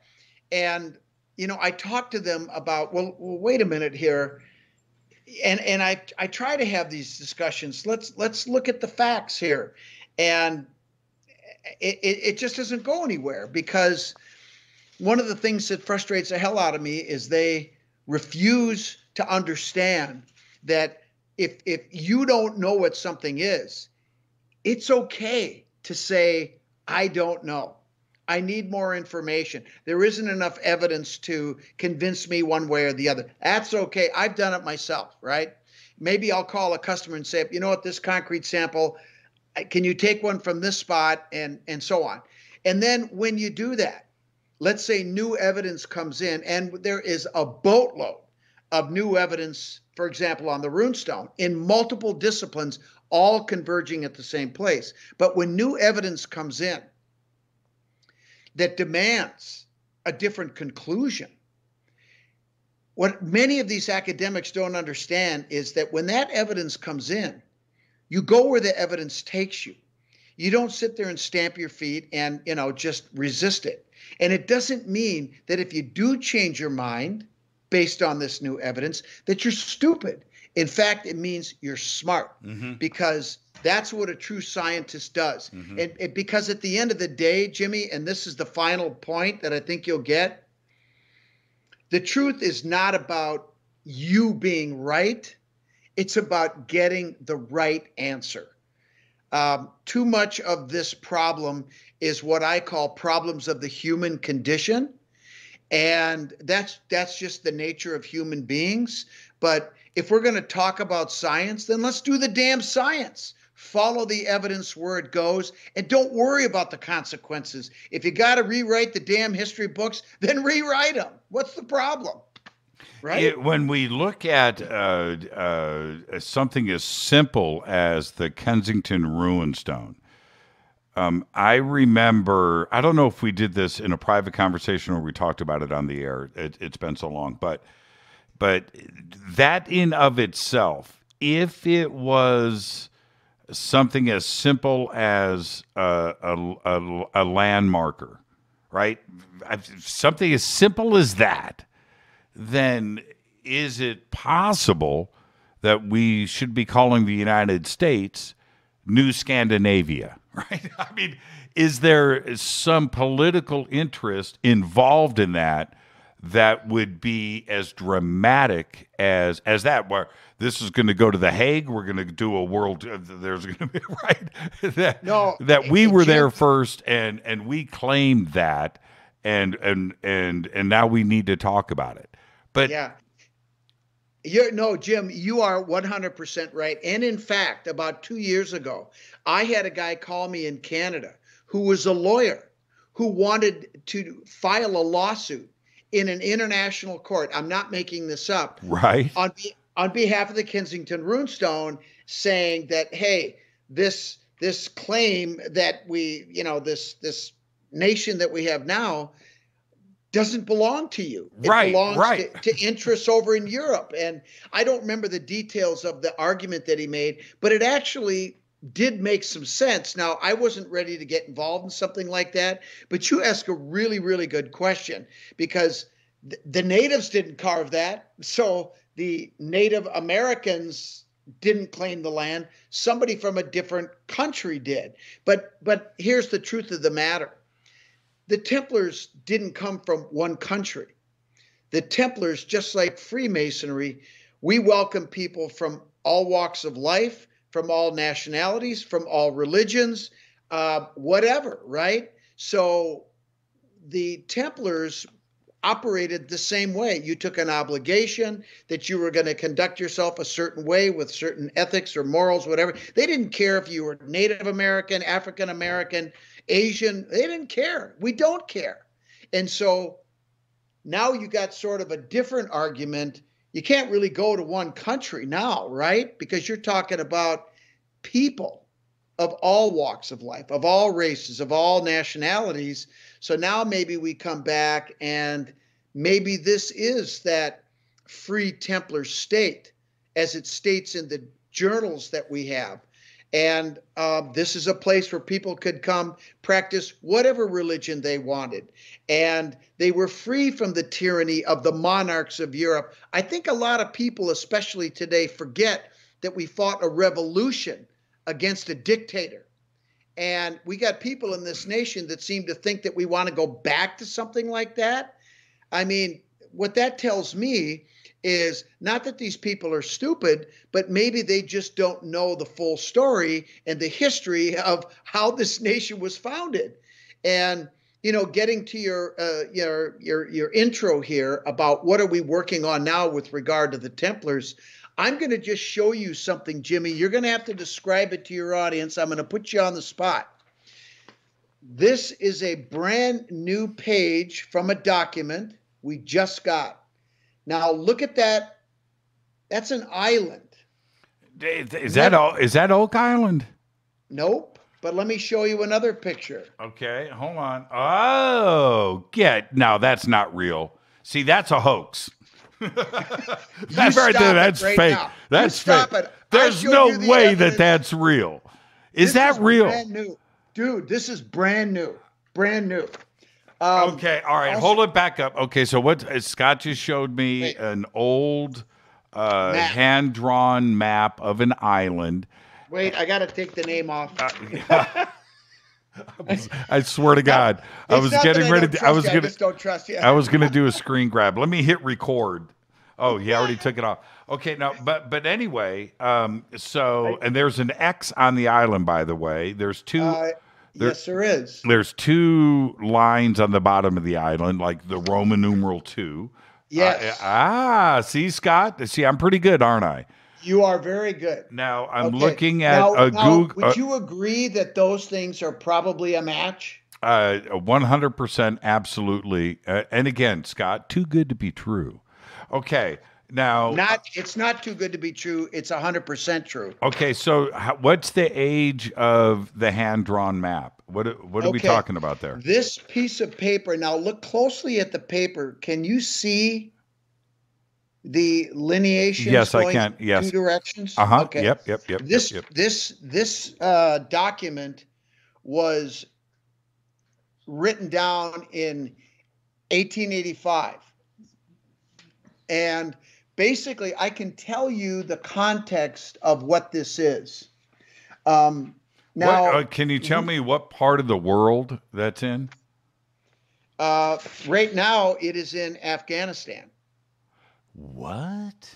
Okay, continue. Continue. All right. So let me just tell you briefly what the story is. Now, we have a set of documents, journals, that basically, there's over 160 pages. There are over 300 names. There's over 400 years of material presented. These journals were passed down father to son through 2 families, 5 generations of Sinclairs. Again, the Sinclairs. Okay. Sinclairs and 10 generations of a family by the name of Weems. It was a father to son tradition.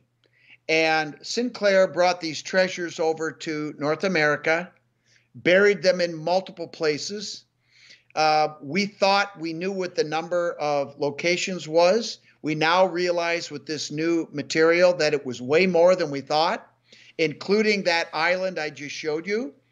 And then the next succeeding generations had to follow this tradition of visiting the Western lands to check on those treasures.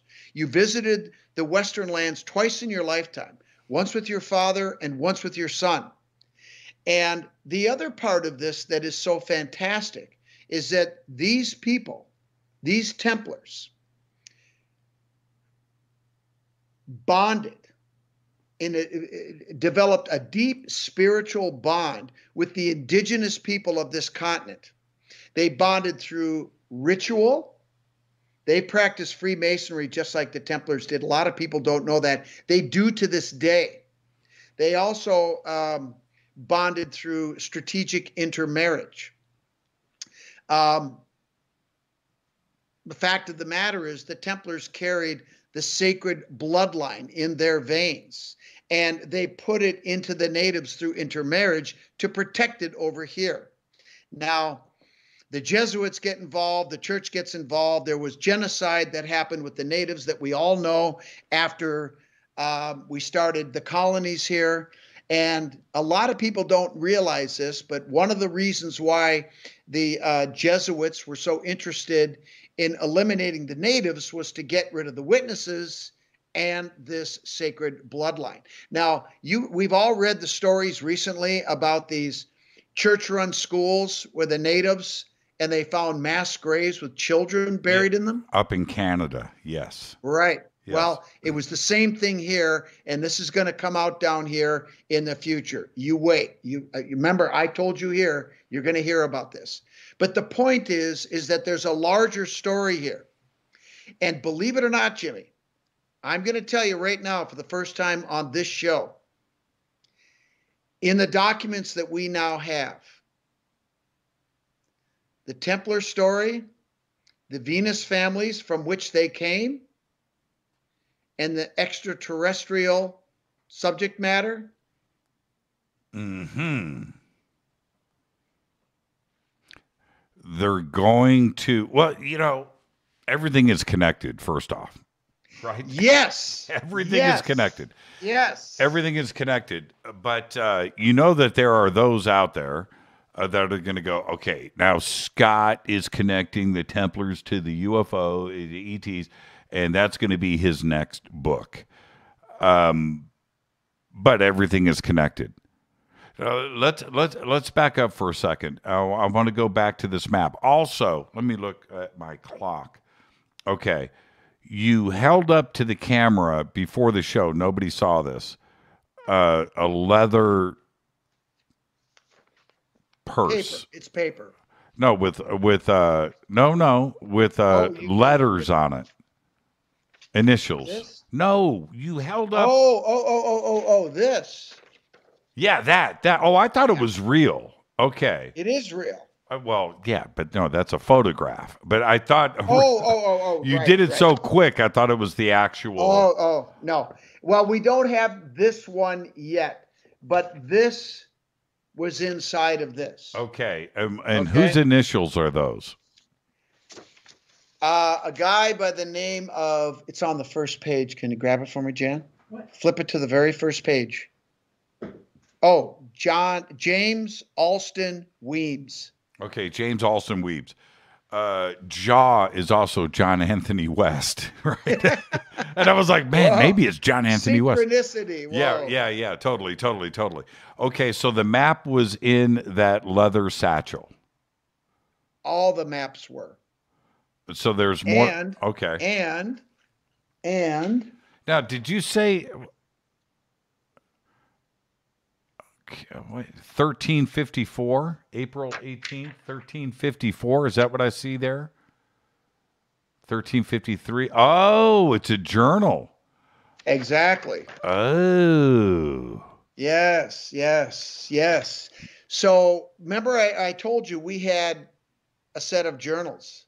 I remember we did a couple of shows on this, actually. Yes. And this is another copy that was tracked down that in we think around 1830, these original journals that were in the Weems family was copied, and there were 3 copies that were made. We think this is another copy.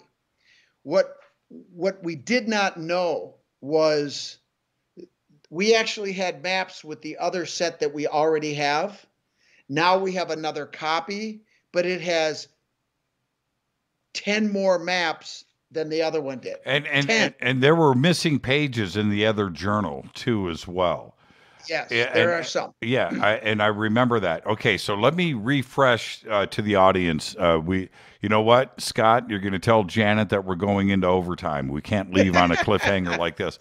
But let me refresh with the audience. Scott and I did a series of shows a couple of years ago about the set of journals, and it's a very complex story. It is insane. Yes, There's so many people and locations, modern, and this went back to 1968, 66, 68. Well, that's the Cremona document. But hold on, that's something separate. But it is separate, but it's all part of the same story, is what I'm getting to. Absolutely. Okay, so it spans decades, and the overarching theory here is that the Sinclair family was coming over to the United States like it was nothing. They were jumping in boats and cruising over and hanging out and going back to England. And Scotland. Scotland. So we're going to continue this conversation because what I was just shown here by Scott, I'm not letting this get away. So we will do all of that. Let's take our break here, Scott, and let's just swing right back and pick up where we are leaving off. And I give thanks to Scott's producer, Janet, for allowing this to happen. This is Fade to Black. I'm your host, Jimmy Church. We're doing overtime with Scott Wolter. Yeah, Stay with us. Do it. Let's do it, man. We'll be right back. Stay with us.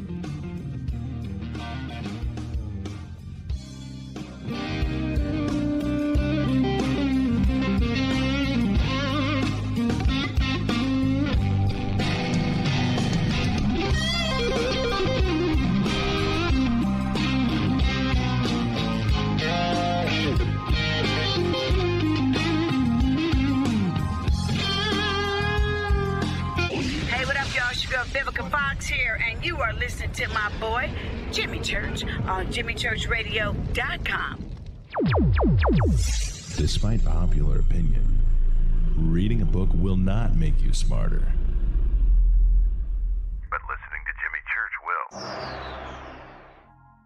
This is Jimmy Church of Fade to Black, and I take Life Change Tea supplements every single day. It's what I do. Click on their banner at jimmychurchradio.com.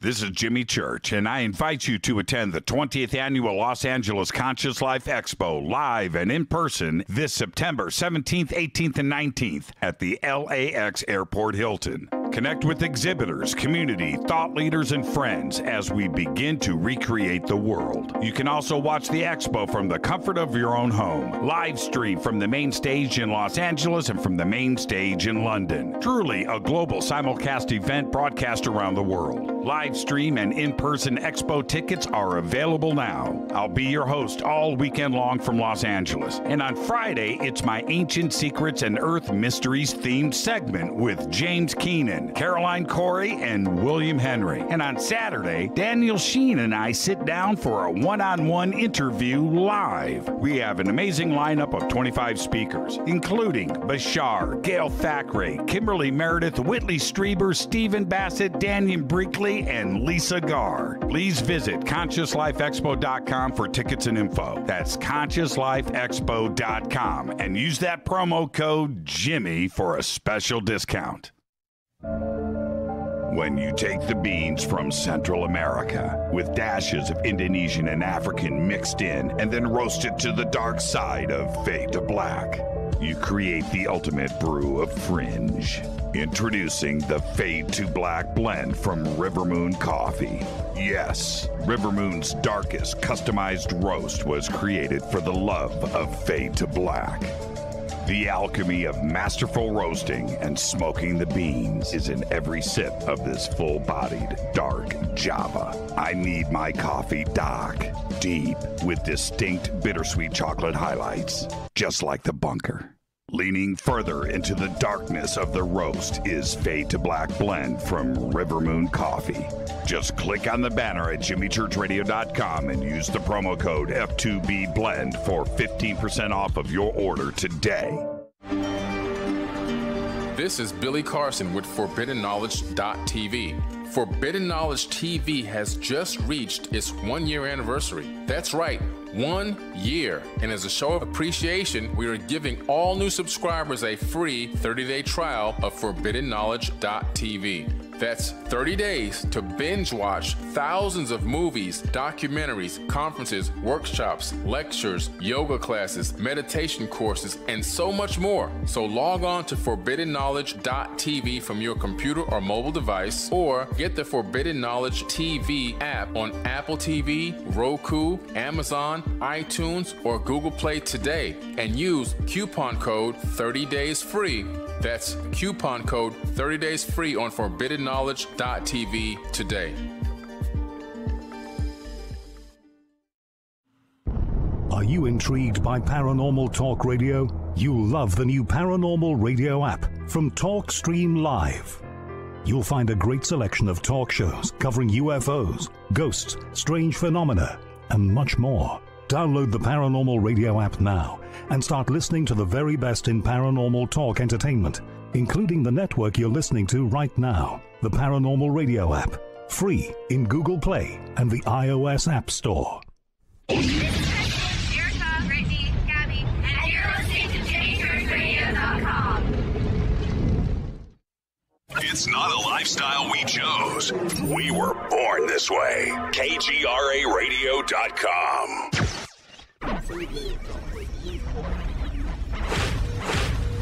This is KJCR at JimmyChurchRadio.com.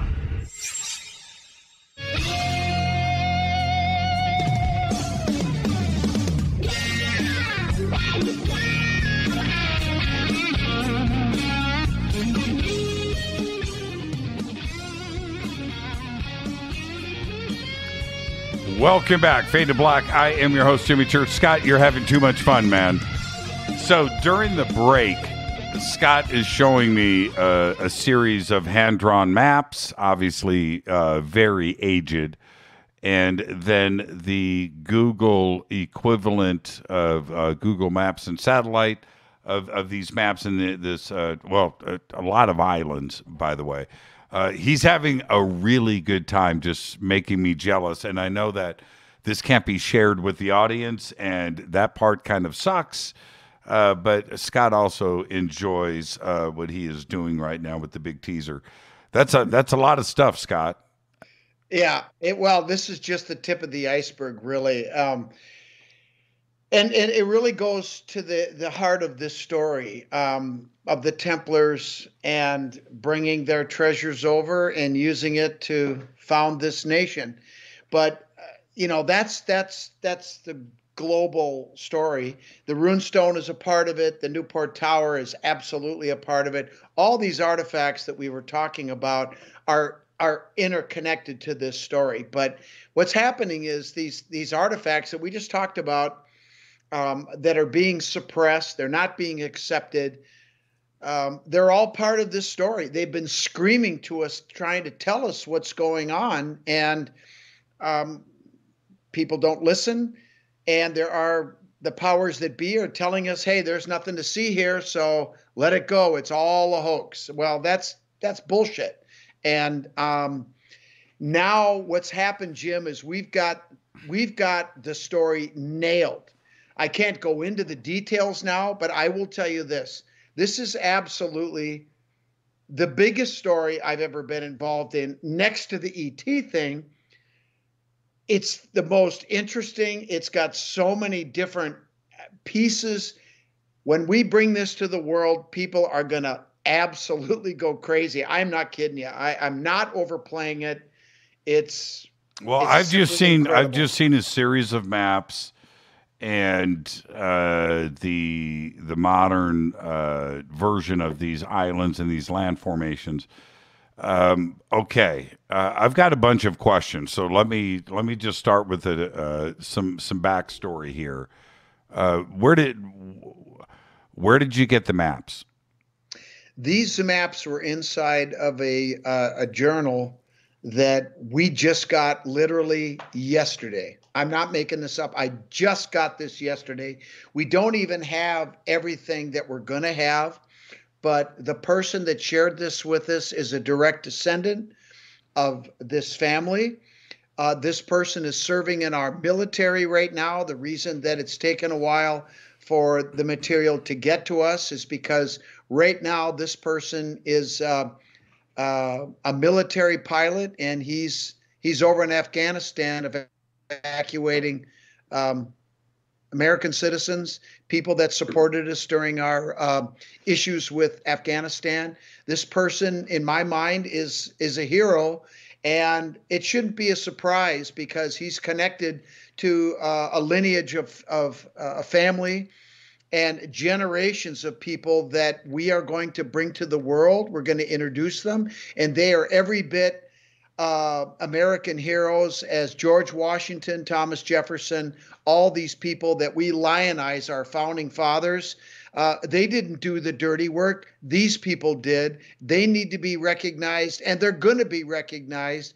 And it may be, after they've left this earth, but it doesn't matter. They deserve the recognition and our appreciation for a job well done that helped produce this nation that we all live in and love. Now, the islands that you were just showing me, are these North American?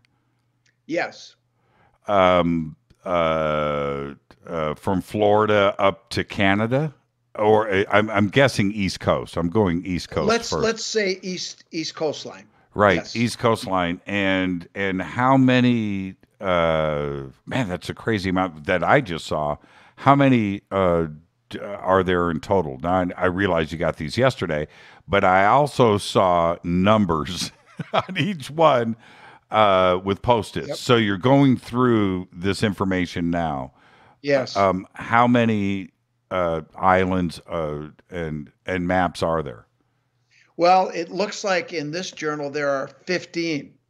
Now, we have some other documents we've had for about 5 years that's connected to this particular journal, and there were 5.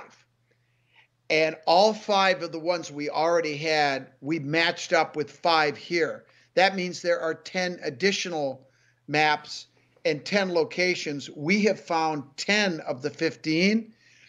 We're still working on the other 5, but as you can see, we've made some good progress. Yeah, you have. Now, you have. Well, me. Okay, so how are you doing this? Is there information on this map to point you in a geographic area, or are you going up the coastline on Google, painstakingly looking at every single island one by one? Well, that would take forever because Yes. there are probably thousands of islands if you go all the way from Florida up into Canada. But the truth of the matter is, I can't go into too many specifics, but I will tell you that there is a specific geographic region that we are looking at for a reason, and we're hitting pay dirt so far. We're not there yet, but some of them I recognize right away. There's like 3 or 4 I went, oh, that's that, because we'd already looked at them. We already had those maps. Mm-hmm. But the others, like the first one I showed you, that one I had never seen before, and it took me a couple of hours, and eventually, boom, I said, there it is. And so that's kind of how it's gone. Okay, this is really fun. You said it before. I'm having a blast with this. I love this shit, man. I'm blown. Scott, I'm blown away with what I was just shown. Now let's. I saw the close-ups of the surface of the paper. Now are all of the man? That is just crazy town to me. That's old paper. That's old paper. Yeah, that's crazy. Okay. This journal with this section of the maps, what is the date on the journal? You mentioned earlier, late 1800s. 1885. 1885. In fact, Jan, get that. I'll show them the Agnes Journal. What's interesting about this particular journal, remember, it was passed down. This is the great-grandson of the last guy who wrote in the journals that we had. So this guy, J.A.W. Jaw, no, not that one. Yeah, this one. So what happened is this guy was a reverend. He was a Methodist minister. And he had these journals. The first 13 books, there's a total of 20 books. The first 13 are written in Latin. The next 2 are written in Old English. I remember this. Right. Yes. And then the last 5 are in modern English. Right. So what this guy did, this reverend, he reached out to a nun, a Catholic nun. Her name, well, I'll leave her name out for now. But anyway, she was born in Scotland. She then was taken over and was educated and raised in Montreal, and eventually ended up in Illinois, where this Jaw lived. And he was he was a member of the clergy. She was a nun. And so what he did was he hired her to translate these journals that he could not read. And they formed a deal that is in this journal. It's a diary. 1880. Oh, got it. Yes, okay. I do. Okay, now this is not the other thing I showed you. That J.A.W. book, that is what she copied. This is her personal journal. Now, what she did was she agreed to copy these journals or translate them from Latin and Old English into English for hay for her horses and wood.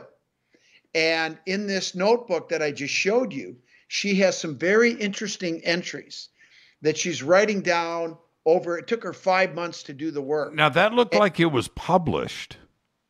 Oh, wait. No, that was what it was. That was like a diary that you could get in a store. And grab one of the other pages. Let me show you. Well, let me see that front page again. Yeah, hand me the front page again. Yeah, just grab them. Thank you. Thank you, Janet. Okay. Thank you, Janet. My lovely secretary here. Okay, it says Canadian. Oh, I got it. Okay, yeah. Canadian Pocket Diary from 1885. The cover. Right. That's closed up, and this is the first page, and then these are what the pages look like. And that's friggin' authentic as the day is long. Well, yeah, of course it is. Yeah. What the hell, man? I have this book in my possession right now. Go ahead and you have the actual book. Yeah, it's down in the vault. Take a left. It's on right about chest height. It's down in the vault. I do. I have a walk-in vault, man. You better. Where do you think I put these alien artifacts? I don't just leave them on the damn shelves. That is crazy what you just showed. You must be losing your mind right now. Oh, yes, we are. And, it's one thing to just get a journal that has all this stuff in it. That in itself is amazing. But to have another document that gives the document that you have context. Yes. Now we know the story behind how this document came to be. And it's just a great story. It's fantastic. And my mind is blown right now. I know there is. And at the end of that journal, wow, she wrote a letter to the Reverend. And she talks about her, what she did. She's going to be transferred to Philadelphia. So she's like saying goodbye. This is the last thing I'll do for you. I've had a great friendship with you. And then she talks about her feelings about the story. Now, stop and think about this. She's a Catholic nun, right? And she's writing about Templars and Templar treasure. Right. And she says, at one point, she says, God has told me the story is true. I am blown away. Ah, there it is. Open it up. Let me see it. This is the original book. So this thing is 200 and almost 250 years old. No, 100 or 150 years old. Yeah. There it is. Oh my God. Oh my God. And it's just a little pocket book, yes, right? it's a little pocket diary. It's this big. Yeah. And it's leather. It's got it's old. It's kind of coming apart a little bit, but we have to get this back to the family at some point. Dude, that is priceless. So gracious to share everything with us. Let me read that part. Oh, let's see. Oh, yeah, here's an entry. I should tell Bishop about the journals, but I made a promise. Oh, man. All right, no more. That's all he gets. We're done. It's so funny. Here's this post from TB. Just came up 15 seconds ago on Twitter. Please give us a hint. It's Scott Wolter. I'm doing the best that I can. And I think I've done pretty good tonight. All right, Jimmy, this is the third time. Okay, here it comes. Probably the last time. If you were me, what would you do? I wouldn't come on this show and talk about it. Right? This is this. Yeah, you know what you do? You shut the doors. You and Janet go through everything page by page by page, and take as long as it takes to get through. That there must be hundreds of nuggets that only happen by rereading, re-looking at it. Because if you do a cursory pass through, right, and you think you've got it all, you don't. You've got to go back and look at it again, hand it over to Janet, have her put her eyes on it, and things start to reveal themselves. So that's what I would do. I would shut the door. I would start ordering Uber Eats, right? Now, but Scott, okay, if we're going to look at this in its totality, what do you feel is going on here? Is this, 15 treasure maps? Is it 15 maps of something else? What is the significance of each location in these maps? If you were a betting man, what do you think we're looking at here? Well, they're definitely treasure maps. There's no question about that, because the journals tell us that's what they are. What I did not realize, and I want to be careful because we're hoping to get this on television at some point, but what I can tell you is that the legend of Earl Henry is absolutely true. The details of what he did is what we're trying to understand. We thought we understood the story from the first set of journals, but now it looks like, well, there were a lot more treasures that they brought over. We know that he came over 3 times. Earl Henry came over in 1354, and then it was almost 40 years later. He came over again in 1395, and then he came again in 1398. That was the last time that he came. And he came with his son, right? No, he went with his father. He was the son. He went with his father. The son. That's yes, right. Okay, yes. I remember. And his father, according to both of these journals, because we have both of them saying the same thing, his father came over 6 times. So imagine that. I mean, look, you said it earlier, Jim. These guys were coming over here, and it wasn't that big of a deal. Now, the truth is it was very dangerous. We learned in the journals that they encountered storms, and they lost a number of ships on the multiple voyages. So it wasn't like a walk in the park. It was serious business. It was very dangerous. You don't screw around on the sea. You don't screw around on the sea today. No, right? you don't. You do not. But that said, they were coming over here all the time. And because of their ideology that was not Catholic, the Templars, the biggest, if there's one big misnomer about the Templars, is that they were the good Catholics. They were not. They actually embraced an ancient faith. We've talked about this before, symbolized by the hooked X, monotheistic dualism, where they venerated the sacred feminine or the feminine aspect of the Godhead. And the reason they got along so well with the natives is the natives are matriarchal cultures. They venerate the goddess and the feminine aspect as well. This is why they were able to bond. This is why they had free reign to go all over this continent, because the natives let them, right? Essentially, for 400 years before settlement. So that's why we have all this evidence all over the damn country. The runestones halfway across the continent. And some people say, wow, they couldn't have got there. Well, actually, they did. And now we understand why and how. And the whole picture's coming together. And it is the best damn story I've ever heard in my life. What I don't want to get into, though, is probably the most fantastic part of the story took place just before the Revolutionary War. And it will just knock your socks off. I can't talk about it right now, but when I can, Jim, you just better be ready, brother, because I will read you some of the passages and you will get goosebumps. I guarantee it. You will absolutely freak out. I want to be the narrator on the TV series. I want to be the Robert. We need somebody with a deep voice, somebody that knows how to speak, can put passion, and hey, I know a guy. Yeah, Jimmy Church. Yeah, I want to be the fifth Beatle in this one. Scott, when we talk about treasure, and I don't want to run out of time. Of course, we think of pieces of 8 and gold and goblets and jewels and gemstones. And certainly that may be part of it. But when we're talking about treasure, one man's treasure is another man's, one man's steak is another man's hamburger. Right. So what are we talking about when we say treasure and we're going on this treasure hunt? Well, to me, the treasure is the true story. To me, the treasure is, having things like the Kensington Runestone accepted for the incredible artifact that it is.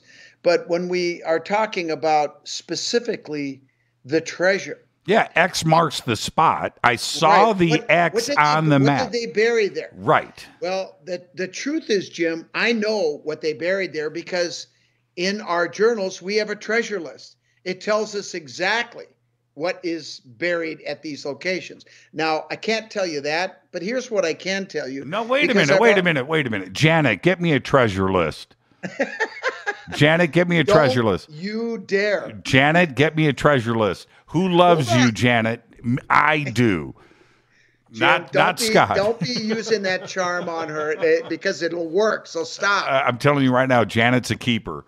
Janet, give me a treasure list. Ignore him. Just ignore him. That's right. Fine. Okay. All right. Okay. Now, having said that, Jim, you asked me. I'm going to tell you some treasure. Okay. But let me just put it in context. Okay. We've got 3 minutes. Okay. It won't take that long. Okay. All right.